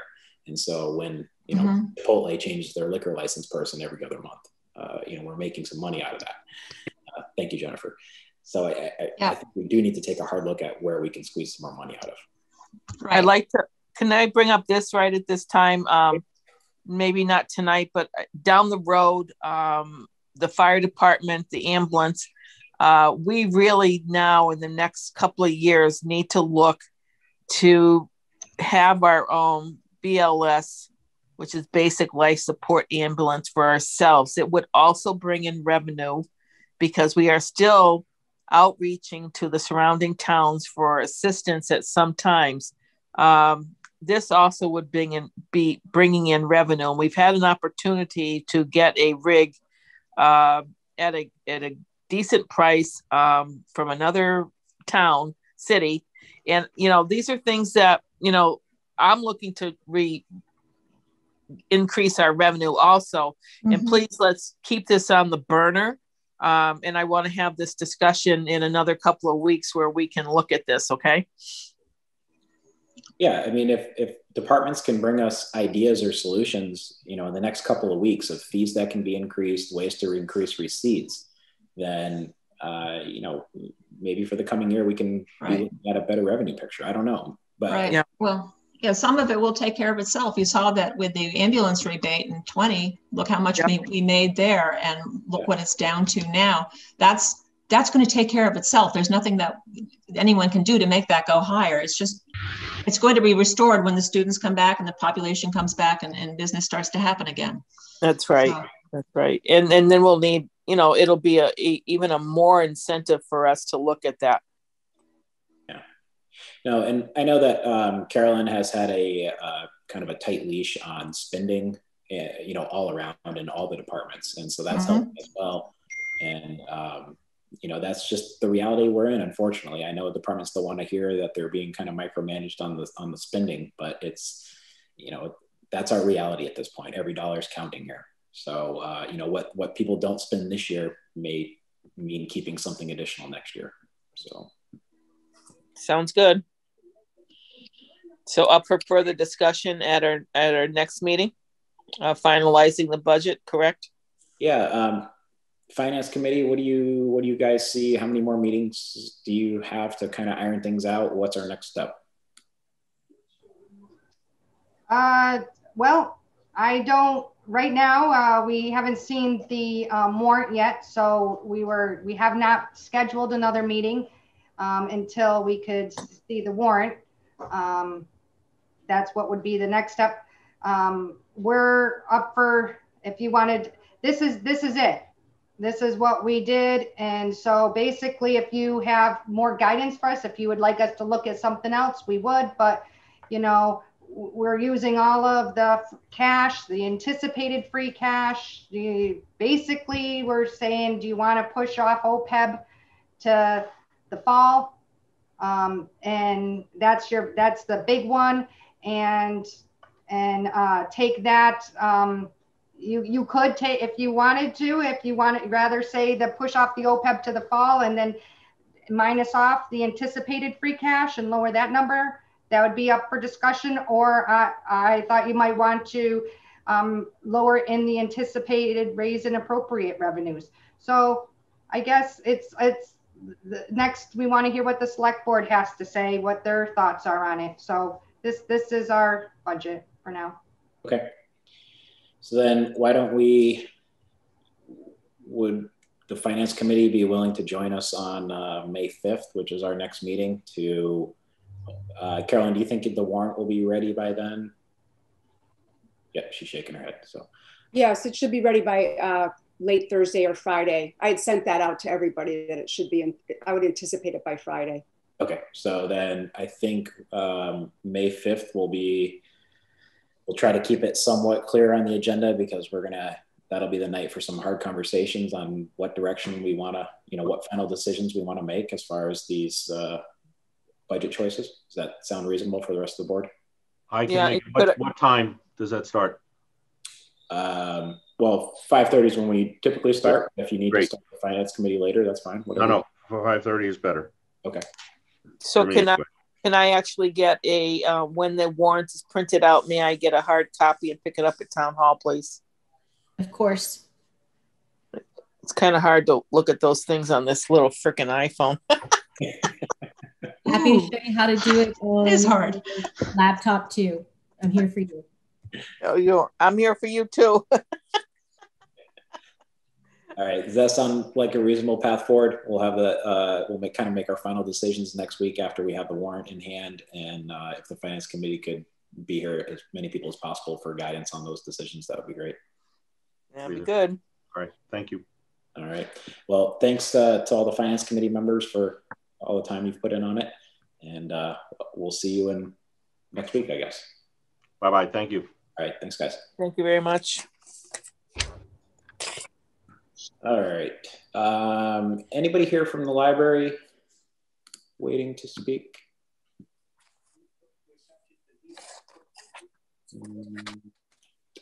Tommy, you're here, right? Thought I saw him somewhere. I think that's Patrick is here. Okay. Yeah, Patrick was actually going to speak represented when I talked to him today. I just got an email from Patrick late this afternoon. Actually, I just read it, but it's just a follow up to your letter, Tommy, of the check sheet. So, Tommy, why don't you tell us what's the outstanding problems or issues that you've seen with the library building project? We asked that this be discussed tonight because we're getting down to the wire here on punch lists and taking care of some exterior items. So, Tommy, tell us what's left and what's in the works, and kind of give us the status. Patrick's actually been working on them with myself and Scott, and the sign's taken care of. The big thing right now, and he's reached out to Mark Sullivan, I believe it is. Mark, about the what the loan was supposed to be there, because there's still areas that just have gravel, and they need to put the proper thickness of David, Tommy, loam on there. I'm sorry to interrupt. Patrick just got kicked out. If y'all could give him just a second. He asked if you could just give him a second to get back into the meeting. Sure. Yeah, that's fine. Okay. So we are moving forward, with it now. So the signs are ordered, and he is, like I said, reached out to find out the depth. I mean, we can look it up. Scott and I were going to try to have time this afternoon, and we didn't. And then we found out that he reached out to the OPM to find that out. So there was a loan depth specified in the contract. Yeah, it should have been in the specs. Right. So rather than just say there's not enough there, we're going to find the exact amount, and hopefully Mark will take care of it with the landscaper, or go to the general contractor and take care of that. Okay. Well, I guess we'll give him just a minute to pop back up here. He was in the meeting, but he was. Oh, was he on his phone? Was that the? He was on his phone, and he was muted, and he just couldn't get it to unmute. I got you. Okay. So he was just trying to go out and come back in. All right. How about if we do that, creating a historic district? Want to get off the books? Yeah, we can do that. And Diana West is here, and anybody else from the historical? Hi, yes, thank you. Denise Barstow and Stacy Cooney, I believe, are also on the call from Historical Commission. So I did send out some notes ahead of time to Jennifer for the select board to look over, and that will be essentially what I'm presenting today. And the Historical Commission is looking into creating a local historic district in Hadley, specifically in the center of town, to include Russell School, the First Congregational Church, Town Hall, Farm Museum, the Goodwin Building, formerly the library, and the V1 Vodka / St. John's Church. If the district has to be a perfect rectangle, then that would also include the Dunkin' Donuts building and the house next to V1 Vodka. As the Dunkin' Donuts building is not technically a historical building, it would be known as an intrusion, and it wouldn't be held to the same standards as the other buildings within the district. So right now, those buildings all lie within what is a National Historic District, but that is mainly a symbolic designation. And it really only comes into play if you want to demolish the building, as happened with Hooker School a couple years ago. So with a local historic district, this would create a historic preservation commission. And essentially what that would do, it would approve any alterations that would alter the historical character of the buildings that are within the district. So this does not include anything like paint color. It doesn't include routine maintenance, and it doesn't include anything that you cannot see from the road. So why do we think that Hadley needs a local historic district? So this really opens up property owners to grant opportunities and other state and federal money. It's also the first step in having Hadley designated as a certified local government, which would again open up the town to grant opportunities, state and federal money that could be used to preserve town buildings and public spaces. So moving forward from here, we would need to alert property owners that we are looking into creating a local historic district. The select board needs to vote to create a study committee for the local historic district. That does not mean that it's set in stone in any way. At this point, we would just be doing a study on the possibility of creating one. Then we would invite property owners as well as members from the Hadley Historical Society, Board of Realtors, and the American Institute of Architects. Those groups are required by the Massachusetts Historical Society to be invited to join the study committee, as well as any other interested parties. They would then have 30 days to submit their nominations, and then the select board would be the one who appointed the members of the study committee. The study committee works with the Massachusetts Historical Commission to create a survey of the area. So what buildings are in it, what their historical characteristics, all basically the history of the buildings and their architectural features. And then ultimately, this would need to pass a bylaw by 2/3 majority at town meeting to create the district. And overall, the process takes about 18 to 24 months. So we wanted to come to this meeting, just provide you with this background, and then invite anybody who'd like to join us at our next Historical Commission meeting on May 18th to further discuss this and then hopefully move forward with the process. Does anybody have any questions? So I like the idea. And the one concern I have is, you probably can guess it, Russell School. If we were to make it a historical district, or a historic district, then our hands would be tied as far as our options for Russell School, correct? As far as what we could do with the building. Yes. All right. So is there a way, and I like the idea of moving forward, but we need to decide as a town what we're going to do with Russell School before, in my opinion, before we preserve it forever and then we can't do something that maybe the town would like to do. So is there a way to move forward with creating a historic district that doesn't include Russell School, at least to start with? I mean, we could go that decision. We, as a historical commission, did look at this area because we are very concerned about Russell School and its future. And we have had a couple town citizens join us at our meetings also with concerns about Russell School. We were considering West Street as a possibility to create the local historic district, but as concerns about Russell School were brought to us, we moved our attention to the center of town. There's also, in general, less property owners we have to alert and include in the process in the center of town as well. That was a concern about looking at West Street and starting there. So, I mean, we can exclude Russell School, but we really don't want to. And well, I get that. Didn't it say 18 to 24 months before anything would actually happen?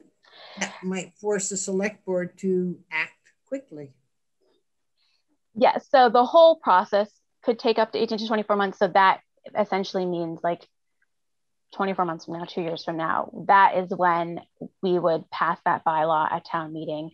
And then we would have to submit that, the town clerk submits that to the state to be put in as a bylaw for the town. And then the study committee becomes the preservation commission meeting, whatever it's called, the new commission for the actual historic district. And so we do have quite some time before that would officially go into effect. I had a couple of questions about maximizing the CPA and also using, I thought we already had an historic district many years ago. The former historic commission, it ran from West Street to Spruce Hill as what was considered our historic district in the center of town.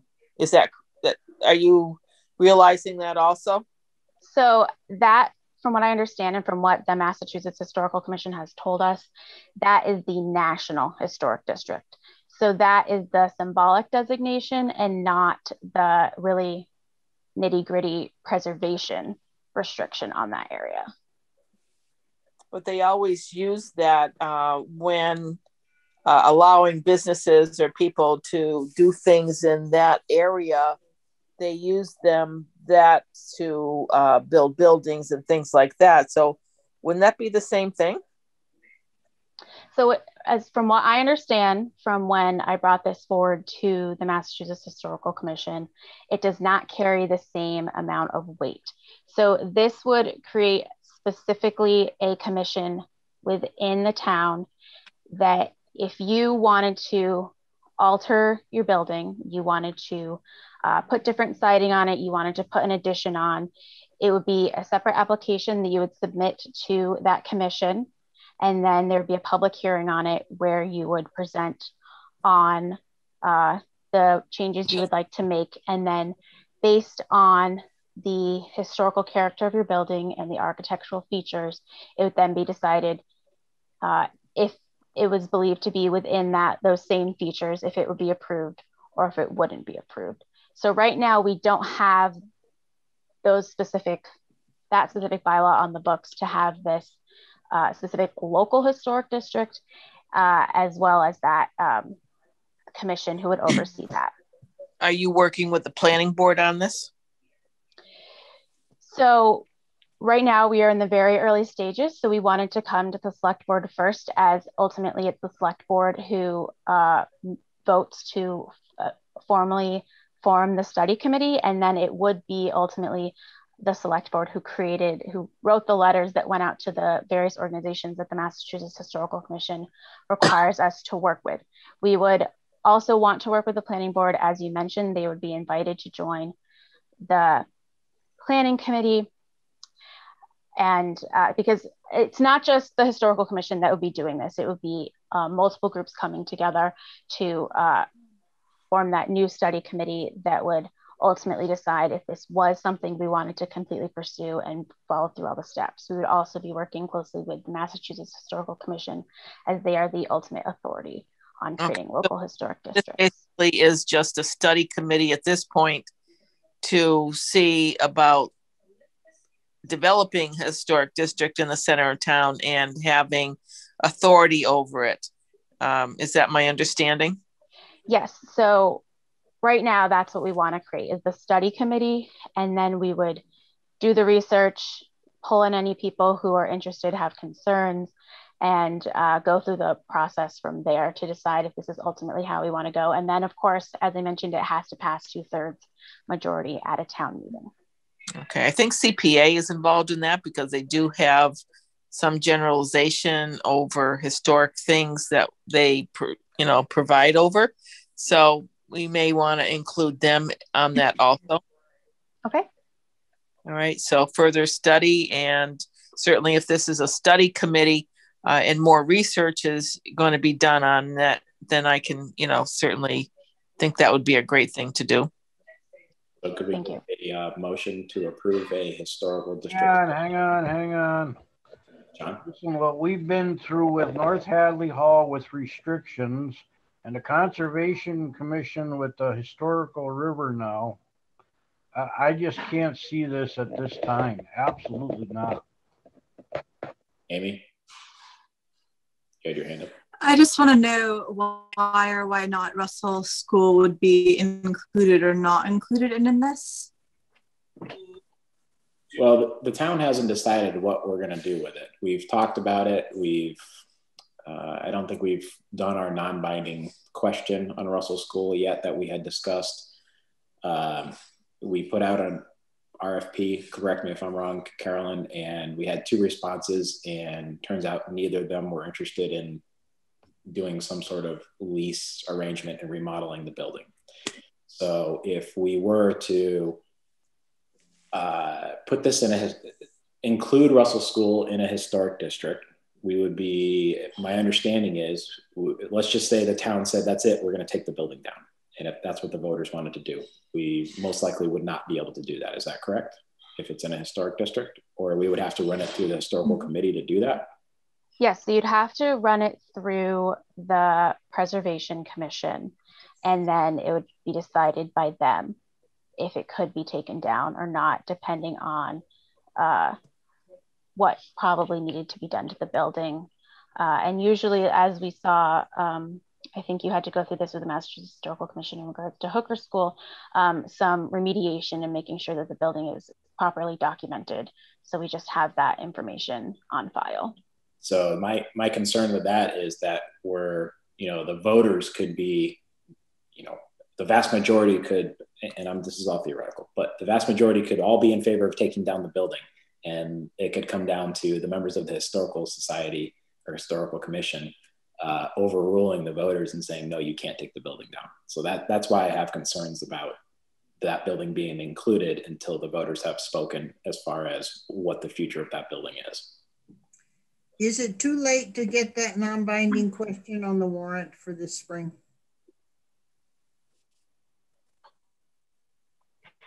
I don't think it would be on the warrant. I think it would be on for an election question, right? And so I don't think we don't have any election needs for after this town. You're muted, Karen. I would think this would be called a good idea, but it could ultimately cause a classic analysis paralysis.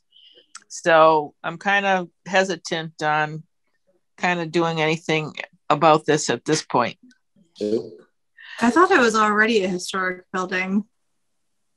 This reminds me of back in the late 80s, early 90s, Alec Coulis with the Historic Commission applied for a portion of Hadley to be in the National Historic Register. Yeah. But then, if I remember, well, I know I remember correctly, they never got a town meeting vote on it. So there was always some issues with whether or not people could change certain properties. I know I had an issue with it when with the house that we bought versus the house that we built. But there was never a vote on it. So I think we need to be cautious here because the restrictions are pretty substantial. I mean, it sounds, and this reminds me of like a homeowners association or a condo association that can override what property owners can and can't do to their own properties, right? So it could be the color of your siding, the color of your door, which they have in other towns. Yeah, right. But yeah, I just want to make sure that's what we want in Hadley. That's all. I don't think so. May I make a statement? Do you mind if I speak up here a minute? Yeah. So I used to have a house in Newport, Rhode Island. And after being on the finance committee for several years and seeing how Hadley is run and by whom, I decided to sell that property and I invested in Hadley. Now, one of the problems, I am a person who really does love preserving historic buildings. I think it's an important aspect of what we do for the future generations of the town. I think it's something that we need to do. However, what I discovered with my house in Newport was that all of this power was given to a group of a few people. And it was just like crazy, the kind of restrictions they made. For example, on my house, I wanted to replace the lattice work around my porch. And even though the lattice work that I was replacing was just regular, store-bought lattice work, the 4 people or whatever it was, the 4 or 5 people on the committee made me have that lattice handmade at multiple times the cost of just buying lattice. And it was just like, it was kind of infuriating because just a few people had all the power to really impact the well-being of properties in that area. And it just seemed like a giveaway of people's really their financial well-being. Can I just jump in here really quick? So the historic district that's already in the center of town, that's the symbolic part, already kind of has some restrictions on it. And the Historical Commission has, made decisions that are better for the town. Like almost every one of the town buildings has a metal roof instead of some historic slate roof or whatever, because it's practical. And I think the townspeople of Hadley and whoever is going to be sitting on this board will continue to be practical people. And then the big thing that we're gaining with this is being a local historic, certified local government, which is going to get us grant funding for a lot of different buildings and public spaces in the town. And since joining the Historical Commission 2 years ago, people always say, oh, like you let that grant go by or you let that grant go by, but we're not eligible for those grants because we don't have a local historic district. So we're missing out on money all the time for not just these buildings that we're talking about protecting, but all the public buildings in the town. But there has to be time and place with historic preservation, and it has to be balanced with evolution. Towns needs to evolve and have balance. And, I think those are some of the things that we have to look at. Hadley loses grants because we have financial stability. This has always been one of our problems in not being able to get any grants, because sometimes they say we're a too rich community because we've been frugal with our money. And, sometimes that just doesn't play out for us when we go after the grants. And, we like having that little savings account that we have, but we also have been penalized many, many times over the years for having that.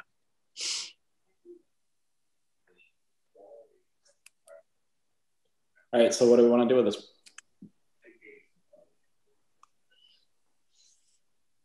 I don't know. I'd like to put it on hold for right now. Make a motion to put it on hold.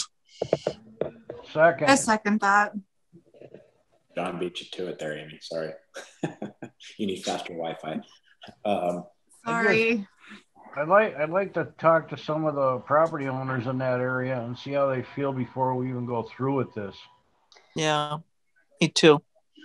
So just so we're clear about who the property owners are, it's basically the town, the church, the farm museum, and possibly the people who own V1 Vodka, and the person who owns the Dunkin' Donuts building, if we have to include the Dunkin' Donuts building. So it's a very small group of people. It's all in a national historic now. District. Yeah. Correct. It is included in the National Historic District. Until we know what's going to happen with Russell School, and I know we've said that for probably 100 years now, but until the voters have spoken and made it clear to us what we're going to do with the building, I can't take that power away from the voters and hand it to a small group of people in town to be kind of the deciders as far as what will happen with that building. So I can't support that. Motion on the table. All right. Jennifer, roll call. Roll call vote. Phil? Yes. Nevin Smith? Yes. Chungalo? Yes. Skevitz? Yes. And Parsons? Yes. Thank you. All right. I do appreciate you guys making the effort to bring it forward. It's just obviously we've got some concerns that we need to work out. So let's keep talking and maybe we can work out those concerns and come up with another option. So. Okay, thank you. All right, thank you guys. Patrick, are you here? I am here. Can you hear me now? Yep, we can hear you now. Great. Thank God. Sorry about that. So give us an update on the library. Tommy started updating us and saying you guys were working together on the punch list, but what do you have? Yeah, so all of the items that were brought to the attention of that large group of people that were emailed, all of those are either in the process of being addressed or, I mean, pretty much everything on there is being addressed. We have a quote for the gutter. We're waiting for materials for that to be installed. The one-way signs have been ordered by DPW. Those are going to be paid for out of the project budget. And the issues with the lawn have been brought to the attention of the contractor. I'm hoping to meet with Scott McCarthy, if not tomorrow, sometime this week, to look at the state of the loam, what has been put down and what needs to be there. The spec shows 6 inches. So if there's not 6 inches, we're going to have them come back and put more down until there's 6 inches and make sure that it's properly seated. So as far as I can tell, everything that has been brought to my attention is in process and is being addressed. Tommy, are you anything that Patrick is missing on that list? Nope. He had actually sent forwarded from Mark Sullivan, and it even says right in the execution of the lawn construction that finished grades it's got to be 6 or more inches and will be accomplished basically without additional cost to the contract. So we can go out with Scott and do some test spots and see, and you know, some spots there is just gravel, you know, there. So they'll have to warranty that. Okay. Anybody else have any concerns for Patrick on the library construction? Yeah, Patrick, I emailed you back a couple different email addresses, but I'm going to try to catch up with you before the end of the week and speak to you because I'm your liaison now. Very good. Yeah, just get in touch. We'll meet. I'd be happy to meet you at the library and show you around. Okay, sounds good. All right. Well, thank you, Patrick. Sorry to make you wait. You know, to get back on the phone there. So not a problem. Thanks for stopping by. All right. Absolutely. All right. Thank you. Thank you. Anything else in the library? Did someone have something else? No? Okay. Let's keep going. I think the Hadley Climate Change Committee, I think Jack might be Hi. here for that. I'm here, David. Sorry to make you wait so long. Well, that's all right. Hey, so I am curious as to who our new liaison is. Have you folks established that? I don't think we have. So I'm on the recycle, and I might as well just take on climate change from that level. All right, Jane.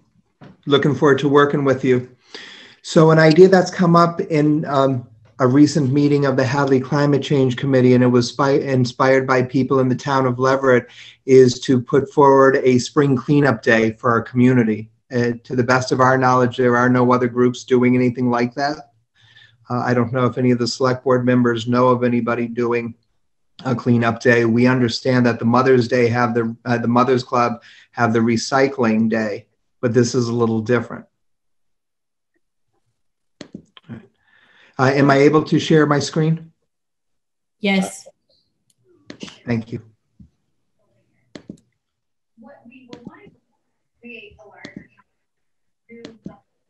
So I hope you can all see this now.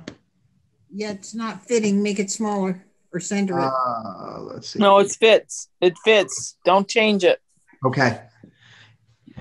So on May 15th, that's the same day that the Hadley Mothers Club is doing their recycling day. We are hoping to recruit volunteers to clean up our streets from 8 a.m. to noon. Patrick Kennedy from Solid Waste Solutions said that the transfer station would be willing to accept people dropping off trash that we pick up on the side of the street. No large items, you know, just cans, trash, things like that. So with no extra cost, with no extra need for people to buy transfer station stickers, they would do that. Home Depot is willing to have us meet there at their parking lot, and they would provide some trash bags for us. One of the trashiest lots in town is the little lot across from Home Depot, so we would try to clean up along the road.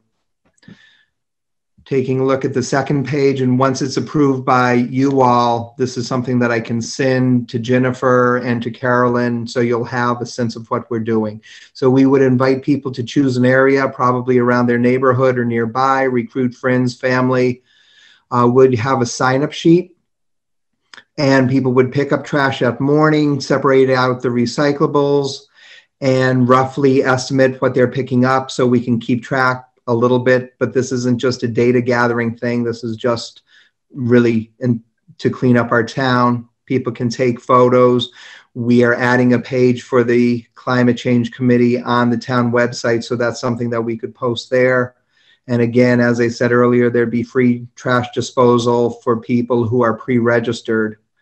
We would use COVID protocols, whatever they might look like, in another half month. We would encourage people to stay off major roads, especially Route 9, wear bright colors, stay 6 feet apart, all of that. So what are some of your first impressions, and what are some of the other considerations that we should take into account in making this public and setting it up for a few weeks from now? Looks great. I mean, do Hopkins students still need volunteer hours or volunteer I guess tough to Probably, David. Yeah, community service projects. I think they always do. I think if the seniors don't, the juniors would. And I have been in contact with Annie McKinsey, who said once we have this all organized, she would put it out through her weekly email to parents.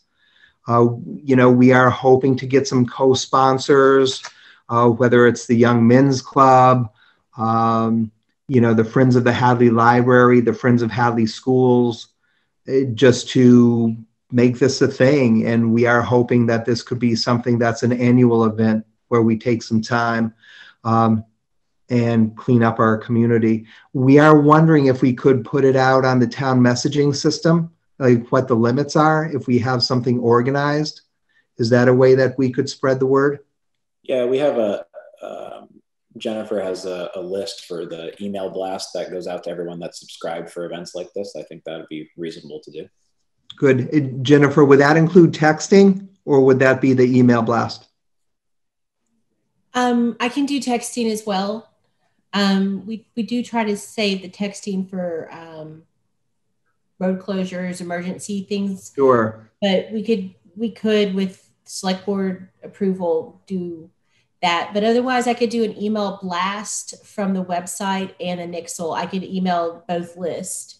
All right, so you and I can work together over the next few days to get that organized so it can go out about 10 days ahead of time. Are there some things that I need to do, like checking in with Chief Mason about safety concerns, anything like that?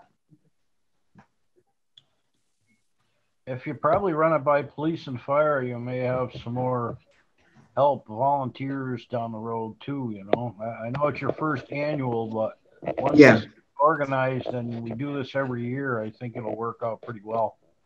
Yeah, and we hope that it's a plus to do it on the same day that the Mothers Club is doing their recycling day. That's why we picked it. We have the next day as the rain date.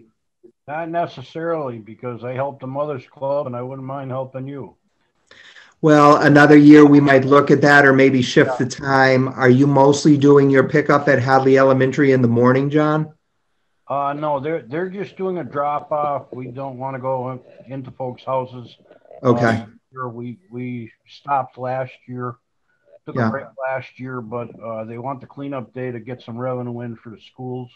Of course. What are the hours of the cleanup day? Is it the whole day or just the morning? No, it's 8 to 1. Okay. I think that's online also, and that's also on the Mothers Club Facebook page, I believe. All right. So this year, maybe the hours conflict a little bit, but we'll get this figured out. All right. Yeah, we can work on it. Get a hold of Mrs. Devine or Mrs. Pliska, and we can figure it out. Yeah, and one thing I want to repeat is Patrick Kennedy did say that he doesn't want to open this up, you know, for everybody to have a free dump day. He's really expecting a list where they can check it off and make sure that people who pre-registered for this event can come in and just drop off the trash they accumulate so they're not having to find other ways to dispose of it. Yeah, have some accountability for the people that are picking up so then you can give it to him. Absolutely. Any other suggestions on things that I need to do in the next few days before moving this through the climate change committee and getting it publicized? No, I think we need I was going to say that. Oh, sorry. No, you're good. Go ahead. I was going to say that you could really look into, you know, Girl Scout clubs, 4-H clubs, Boy Scout clubs, any of those type of clubs as well, if you were looking for more people to be involved. Yeah, that's a great idea. I know some of those groups have kind of folded. I don't know where things stand with Cub Scouts and Boy Scouts these days. I think there's still a Girl Scouts group. We will put it out on Facebook page and all that. So again, the next steps, Jennifer, I'll organize the write-up. I'll send it to you. I'll send it to Annie McKinsey. And Jane, of course, you'll be CC'd. I'll send it out to the rest of the committee, and all the members on the committee will spread the word. We were going to use the Nextdoor Neighbor app, if that's cool with you, to advertise a town event. Chief Spanknable had a question. Oh, yeah. Mike? Yeah, I just wanted to offer up, if you want to get it to us, are you okay with us using your flyer? We'll get it on our Facebook pages. And then also, absolutely. The more the merrier. Claire and I, we're going to be taking on Mount Warner. We've been doing a little pre-cleaning just to make it a little easier that day. We're going to start across the street from Home Depot. And, you know, we're hoping other people step up and some of the businesses too, maybe clean up around their locations. Are you tracking volunteers? Are you going to be tracking the volunteers? Do you need resources? We do have some, you know, we have some gloves that we could provide that aren't medical grade, and we do have some, reflective vests that we could loan out that we use. Yeah, that's a good thing. What they did in Leverett is they actually had people sign up via an app and really track the trash closely. This year, I don't think we're in the spot where we can do this. But what I'll do, and again, Jennifer or Carolyn, if we have an overall spreadsheet, like a Google Sheets list of town streets, that would be easy for me to organize. We actually have a good sheet for you if you want, that we use for driver training, if you'd like. Yeah, that would be good. Mike, what's the best way for me to email you? Just send it to the Spanknable at hadleyma.org. Okay, I think I have it. And Jack, you're going to email Chief Mason as well? Yeah, absolutely. I thought I saw him here earlier. He was. It might have just gotten a little long in the evening. So, but when you call me, I'll get you his email address and we'll get you connected with him. Excellent. Excellent. All right. Thank you, everybody. Can Appreciate I get a motion to approve the event from the select board, please? I move. Okay, Jane, second. Someone? I'll second that. All right, I'll give that one to Amy. That was a tie, but. My internet sucks tonight. I'm sorry. All right, motion by Jane, second by Amy, and roll call vote. Jennifer, please. Roll call vote. Phil? Yes. Nevin Smith? Yes. Chungalo? Yes. Wiskevitz? Yes. Parsons? Yes. Thank you. All right. Thank you all. Have a good night. Thank you. You also. Thank you. Before I move on, I forgot we need two things. We need a liaison to the Housing and Economic Development Committee. Christian was on there, and I don't remember if we talked about that or not. Molly was asking about that, if he was going to continue. And I sent him an email, but I didn't get a response. So would somebody else like to take that from the select board, or do we want to keep Christian on that? If he'd like to keep it, he can. Okay. And if no one else wants that one, then I will. Yeah, I thought there was a couple that he wanted to keep and keep up with. All right. So I'll try reaching out to him again and ask him if he wants to keep the housing, and then the diversity committee. Jane, were you wanting to be on the diversity committee, you said? I'm interested in that one. Say that again. Yes. Yes, you want to be on that one? Okay. All right. Somebody nominate Jane to be our liaison for diversity. So moved. All right. Second. All right. Second by John. I think Amy's frozen over there in the corner. Yep. All right. Amy, when you get back on, turn your camera off and you'll have better internet connection. All right, Jennifer. Roll call vote. Phil? Yes. I'm sorry. Nevin Smith? Yes. Chungalo? Yes. Wiskevitz? John? Yes. Parsons? Yes. All right, sounds good. All right, I think that's all the leftovers from the committees that I had to hit. All right, let's go to DPW Emergency Water Projects, 6.1 on the agenda. And is Chris here? Yep, Chris is here. Chris, do you want to talk about what you're proposing or what you need to do? Yes, Mr. Chairman. Thank you for allowing me to make my case before the board.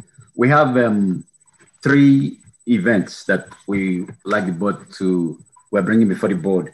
2 of them have to do with water division, the two water storage tanks, one Mount Holyoke and one Mount Warner. I will begin with Mount Holyoke. Mount Holyoke, we have a roughly $80,000 job to get done. It's an emergency. The electrical power is failing. And from Lawrence Plain to where the tank is, we also have to go through, we have an easement. We have to go through people's driveway and also long, narrow way to get to where the tank is. And so we need to put a new trench, bring the code, the electrical new boxes up to code, and put sleeves. The current power that we have to Mount Holyoke, because of the time it was done, has lasted, but it was, the wires were put on into the earth. There was no casing, there was no sleeve. So time has impacted on it due to erosions and water and different things. So one of the power line has failed. So we are basically on the emergency phase. We cannot guarantee when the other wire would fail. And that's why we're asking that we need the authorization to get it going. Our electrical contractor has given us a quote. And also, we also got 3 quotes for the general contractor who were doing the roads and the trench. Scott McCarthy and I, we also met with the homeowners in the area where we have an easement, telling them what we want to do. And they also will be fixing their driveway because we have to go through the driveway. So for the past couple of, about a month or two now, the town administrator and I have been discussing this. We've also gone before the finance committee to update them on this matter. So at this point, that is Mount Holyoke. So I'm sorry. Before we move on, are you asking us for a specific approval to do the repair, or what do you need from the select board, or is this just informational for tonight? I'll leave that to Caroline. I don't know if you need any particular thing with the select, but I'll assume it's just FYI. Yeah, these are, because they're emergencies, I felt it was important that the select board know about it. And it will, we did give permission. We sent notification to DOR to let them know that this would be emergency funding, because we don't have funding for it this year. We'll have to deficit spend, and we needed to do that. But these are 3 projects that in my judgment and Chris's judgment, are critical safety issues. And we will be addressing it. It will be on the warrant for funding, and there's still a lot of moving parts to it. So I don't have the definite information about whether we're borrowing or how we're borrowing or the anticipated funds that we'll be getting from ARPA. So this was more, I felt it was important that you guys understood what was going on the warrant for these projects. But no votes or tonight or anything. This is just information. No. Okay, good. Sorry to interrupt, Chris. Keep going with the second one is Mount Warner water storage tank. Mount Warner is not an electrical issue. It's dealing with trees. We have an easement from Mount Warner to where we have the storage tank, but for some reason, we don't know how it was allowed, but we have trees, and they've all grown big trees on the easement. And also basically the tree roots are interfering with the main pipe, either bringing water to the tank or taking water to the town. And these are aged old tanks. So it's an emergency to be able, we want to take out those trees and maintain the easement so that in case of an emergency, we have an access to the tank. Right now, we don't have an access to the tank in the case of an emergency. So that's where the urgency for that Mount Warner is. The third one is the Knightley Road culvert. We have on Knightley Road, we have a culvert where the head wall collapsed over a year ago, and I've been trying to get an approval from conservation. But on the 13th of this month, they finally gave us a hearing, and they approved that we should fix it, but with various conditions. And most of the conditions would cost money. So we are still waiting for them to give us a written format of the condition, but they approved that we should go ahead. The head wall has, because it's been exposed to elements, snow, rain, it became an emergency because we don't want the culvert to collapse. So we at an urgency of time to get the head wall fixed. And so that's why those are the three items we just want to bring to the board as a FYI. Can we get some clarification on those requirements from Concom? Because they seemed a little over the top as far as, from what I saw in the meeting, of all kinds of additional meetings and taking things out of the professional engineers' hands and putting them into Concom's hands instead. So, Mr. Chairman, I agree. I don't know why they was, my view, why they played, for lack of a better word, a very hard, they were playing too much hardball with the town, because everything they make comment on equates to dollars. And from the public works perspective and from our engineers, it's a small job that could have been done less than the conditions they put in. So I've written a letter back to conservation asking them that I'm still waiting. It's 2 weeks now. We haven't gotten anything in writing yet. So. Okay. And I did speak with Janice about, especially the pre-construction meeting. That's typically for a much bigger project. Yes. And that we didn't want to have to pay for the engineers to come out to be a part of that. Yes. Again, it wasn't in writing, but she assured me that probably could be done right before they start construction, and the engineers wouldn't have to be there. But good. Chris is right. We probably need to see something very specific in writing. It just seems like continuous overreach on that aspect, but okay. Exactly. Anybody else have anything for Chris on these projects? Yeah, I just got one comment to back up the director there. We've had numerous sewer pump stations along with this water station. Many years ago, these were all direct buries when the power company came through, and they don't even know. They can locate it pretty close, but they fix one break and then they're 2 feet away 6 months later fixing another break. So if they put the conduit through, at least the conduit's in the ground and they can pull the wire a little bit easier if there's a problem with it in the future. So it's a big investment, but it was never done originally. So this is where we're at with them. We did Applebee's that way too, the pump station there. That was a direct bury, and yes, I remember. They had probably 10 splices in there, and finally it was like, just replace it already. We've had nothing but trouble with them. Carolyn, are you envisioning that a lot of this money will come from the water enterprise fund for the water tank projects? Is that what you're thinking, rather than borrowing, or what do you? So, I don't know if Linda's still on. We've thrown out a lot of, not thrown out, but we've considered a lot of different options.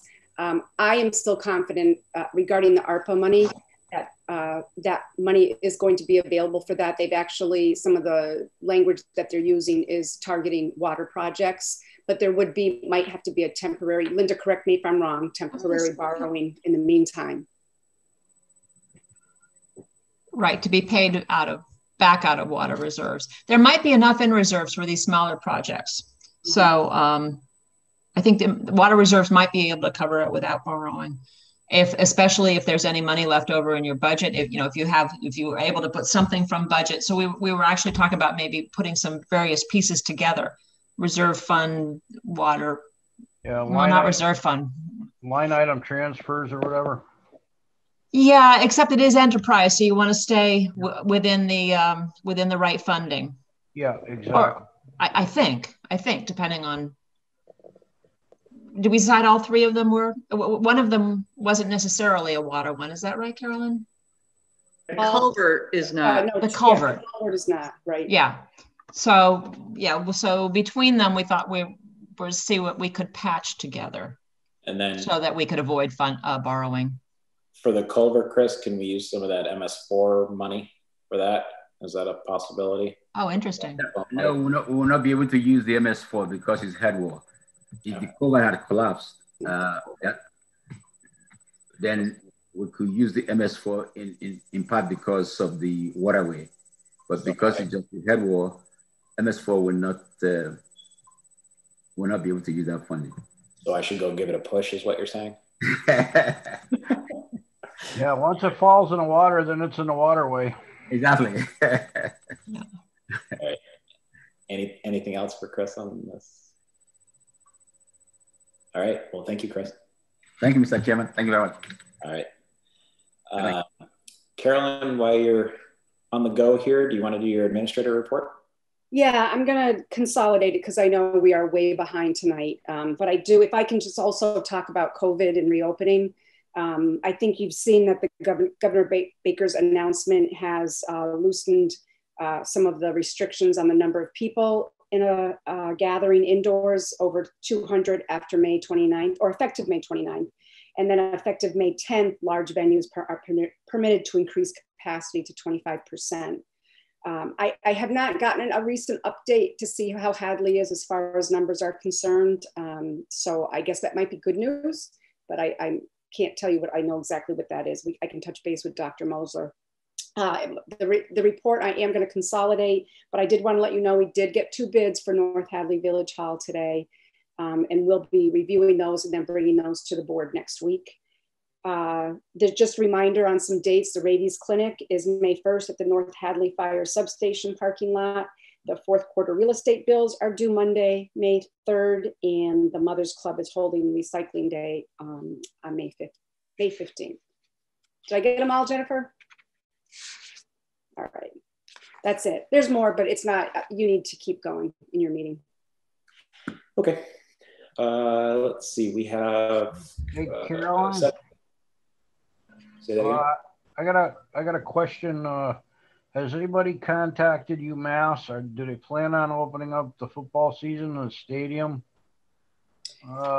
in the future, or what's going on with that? So Nancy Barone's been pretty good about updating us about the status of UMass. I don't think the recent one addressed that, but I can reach out to Nancy if you'd like me to, John, find out. Is that specifically the stadium? Yeah, I mean, that's a big venue, so. Well, the teams have been playing, John. They started back playing. So when talking with my docs that are they're the physicians for the sports teams, they're anticipating that they're going to have, but students have to now be vaccinated before they come back on campus in the fall. So that's what they're looking for, and everybody's got to follow suit. So everybody does what they do. We're going to start to be back looking at full swing there. Right. All right. So can I touch in on the COVID thing? Sure. I talked to Jean Baxter today about the Memorial Day Parade because that's now going to be allowed. And she says it's too late to do any long-term planning for a parade, but they would still have a service at the Cannon, and they would also go to the cemeteries. And the select board is invited to join those. I talked to Richard Bukowski today, and he also has informed me that there's something was said to the Legion that there's not the availability of a town bus. Dennis Pipchinsky has offered to drive the bus. So I'm not sure where we are with loaning a bus to the veterans so that they can go from cemetery to cemetery. If we as select board want to go in their own vehicles and go to the cemeteries, we could, depending on how many veterans will actually be getting on the bus that we would have to do. They've also been, Gripco's in South Deerfield has offered a bus to them also. So They still would like to be able to go to each cemetery, but they're looking for a bus. They have a driver. They were told there was no money in the school budget for them to take a school bus. So I don't know where we are with that we couldn't, if Dennis wants to volunteer his time and we want to volunteer a school bus, it might not be a bad thing for us to do. If we could think about that, please, next week for our next meeting. Why don't we vote on it tonight if someone wants to make a motion? And I would volunteer to fill it up with diesel at the end of the day, whatever was used for the purposes of busing people around. So if we want to give them the bus, I'll pay for the gas. It's fine. All right. Thank you, David. I'll make a motion to accept that. A second. All right. Any other discussion on that? Can we ask Dennis if he's going to volunteer his time and he's not going to get paid? Oh, you already volunteered him. Now you got to break them the good news. Chief Snicknable had his hand. I'll put the fuel with you, David. All right. And Mr. Chairman? Yeah, go Can I ahead. just ask a question on that? Because I've been getting like weekly emails from the town of Hatfield. It sounds like they had worked an arrangement with the Legion because they're doing their 350th parade on that Sunday. Will that Yes. is what you're talking about on Sunday, or will it be on They Monday? can't go until I do. What'd you say, Jennifer? Jennifer, what'd you say? I spoke unmuted and I shouldn't have. From an HR perspective, just you got to make sure it's clear from a volunteer standpoint. That's the only thing I have to add. Yeah. No, Dennis has been good about volunteering to drive in the past off the clock, nothing related to the town. So I don't know what day they were talking about, but they know about the Hatfield event. Well, let's get an affirmative date on that with them, because I think, are we all participating in the Hatfield? Mike Spankenable, our chiefy, are we going to go to Hatfield with our fire, or what are we doing with that department? Well, they've sent out the agreement that you have to sign off on, and I believe that was sent to you guys. I don't certainly we're going to try and send a truck, but I just want to make sure that we're not spreading ourselves too thin, because we normally support we always do our color guard for the Legion. So it sounded like, from what I was told, is they might be doing it on Monday. That's why I was just asking if you had heard anything, because we would like to see it in Hatfield.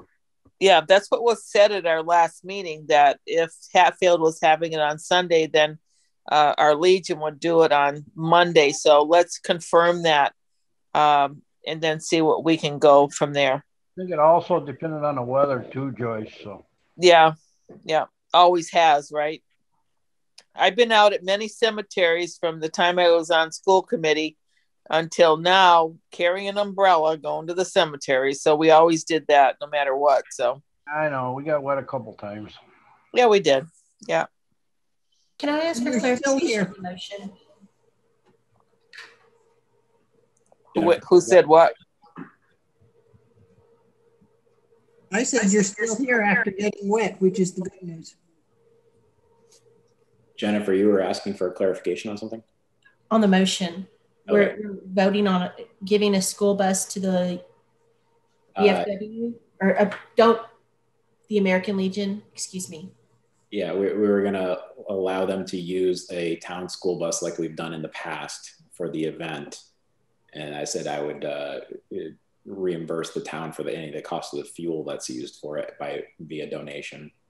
And if we have the approval of the school committee. Yeah.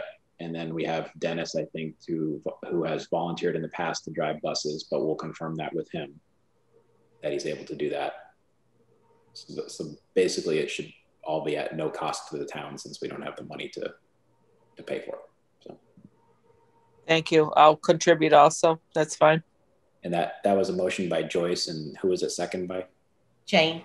Jane. Okay. Just want to make sure we got it for the minutes. All right. Roll call. Roll call vote, Phil? Yes. Nevin Smith?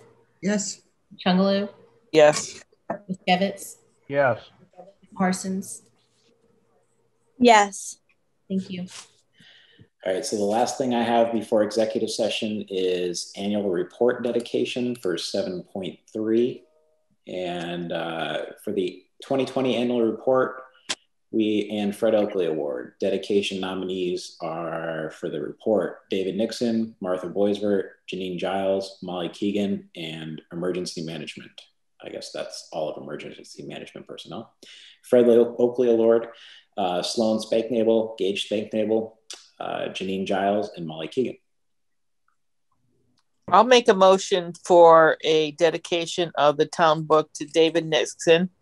And I'd also like to make a motion to dedicate the book also, which we've done in the past, to in memory of Martha Boisvert and Janine Giles. They certainly have, in Janine and Martha's case, they and their businesses have always stepped up to town and donated many of their services, and were very generous in their donations to many functions that occurred during town. David, of course, has, I know we employed him for the last 15 years, but the amount of time and effort and meetings and things that he attended over the years for the last 15 years, I don't think any other town has had a town administrator for 15 years. So I think we kind of lucked out in many different ways. We had many mountains and valleys and things that we had with David, and I think he certainly is deserving of our town book this year. I'll second that. Okay, motion by Joyce, second by Jane. Any other discussion on the dedications? Well, it was kind of just for town folks, so I'm kind of a little hesitant with David, but I understand what you're talking about, Joyce. But the two women with the two businesses have done much more for a lot more years than David has. So. Well, since unfortunately, since it's in memorial to them, and very sad at our, that we have to talk about their passing, and their people can't be honored when they're alive. And all of a sudden when they pass, we honor them for their dedication.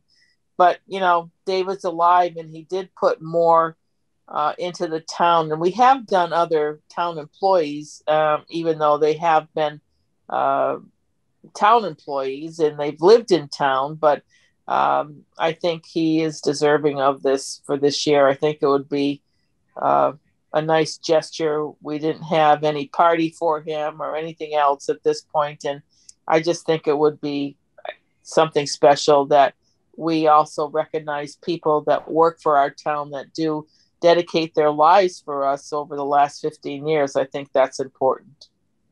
Yeah. Oh, and we've never done current employees, I don't believe, in the past to avoid issues. But since David, a former employee, and so much that he did for the town, I think it would be appropriate in this case. And we're still avoiding the possible conflict of dedicating to current employees. So I'm okay with that. But anyways, any other comments? Jennifer? Roll call vote. Phil? Yes. Nevin Smith? Chungalo? Yes. Kevitz? Yes. And Parsons? Yes. Thank you. All right.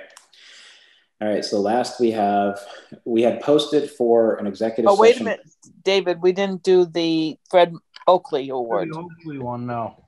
So I'd like to make that dedication to Sloan and Gage Spankenable. As young citizens of Hadley, they have dedicated their time. Gage has dedicated time to the fire department. Sloan and Gage have both been at our any function that's been available, doing their time, registering people, cleaning everything from town polls when we've had elections, and certainly have put themselves out there as young citizens of Hadley. And I'd like to dedicate the Fred Oakley Award to them. I will say that the person who did it, who nominated them, specifically spoke to what they've done over the last year for COVID, the grocery shopping, the food deliveries, and Susan's nodding. Yeah. She was not the one who dedicated it, who nominated them, but that was specifically what the person was speaking to, is what they've done over the course of the last year, in addition to everything that Joyce just said.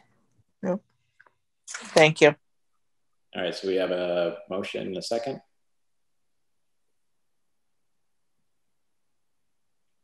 I have a motion. I don't have a second. I need a second. Jane said second, but she's muted. So, yep, she's nodding. Okay. There, yes. All right. So, Jennifer, roll call. Phil?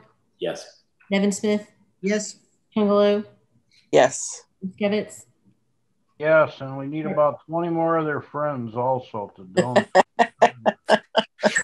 I'll let them know they don't get nominated. They don't get the award unless they get more friends to volunteer. And Parsons. Yes. Thank you. All right. Any quick announcements before we move to executive session? I have one. Unfortunately, I have expressing condolences to Michael DeCola on the passing of his wife, Bonnie. We do send out our condolences to him and his children for her passing. Okay. Anybody else? I did forget to mention it, but I have May 5th as our next meeting. I'm not sure if we talked about these. We'll talk about the rest of the year next meeting, but I have May 5th, May 19th for a meeting, which is also the public forum for the, yes, Jennifer? I thought you wanted to do the 12th as the forum to give people more time. Okay, we can do that. Let's just talk about May 5th then for tonight. We'll figure that other one out. So May 5th, our next meeting. Is that okay with everybody on the board? Yes. Yes. We'll figure out the schedule for the rest of the year. All right, so we had posted for an executive session regarding Park and Rec. We are not going to hold that executive session, but we do have a emergency executive session regarding North Hadley Village Hall. So I'll read this. The select board will enter into emergency executive session pursuant to MGL Chapter 30A, Section 21A3 to discuss litigation regarding the matter of Peter Hieronymus versus Town of Hadley, where discussion in open session would have a detrimental effect on the town's litigation position, and the chair so declares. So if I could get a motion, please. Joyce, motion by Joyce. And a second. Second by John. As the chair of the Hadley Select Board, I state that the board has moved and seconded to enter into executive session. And I state that discussing the matter in open session will have an adverse effect on the town of Hadley, and we will not reconvene in open session. Roll call vote. Phil? Yes. Nevin Smith? Yes. Chungalo? Yes. Skevitz? Yes. And Parsons? Yes. Thank you.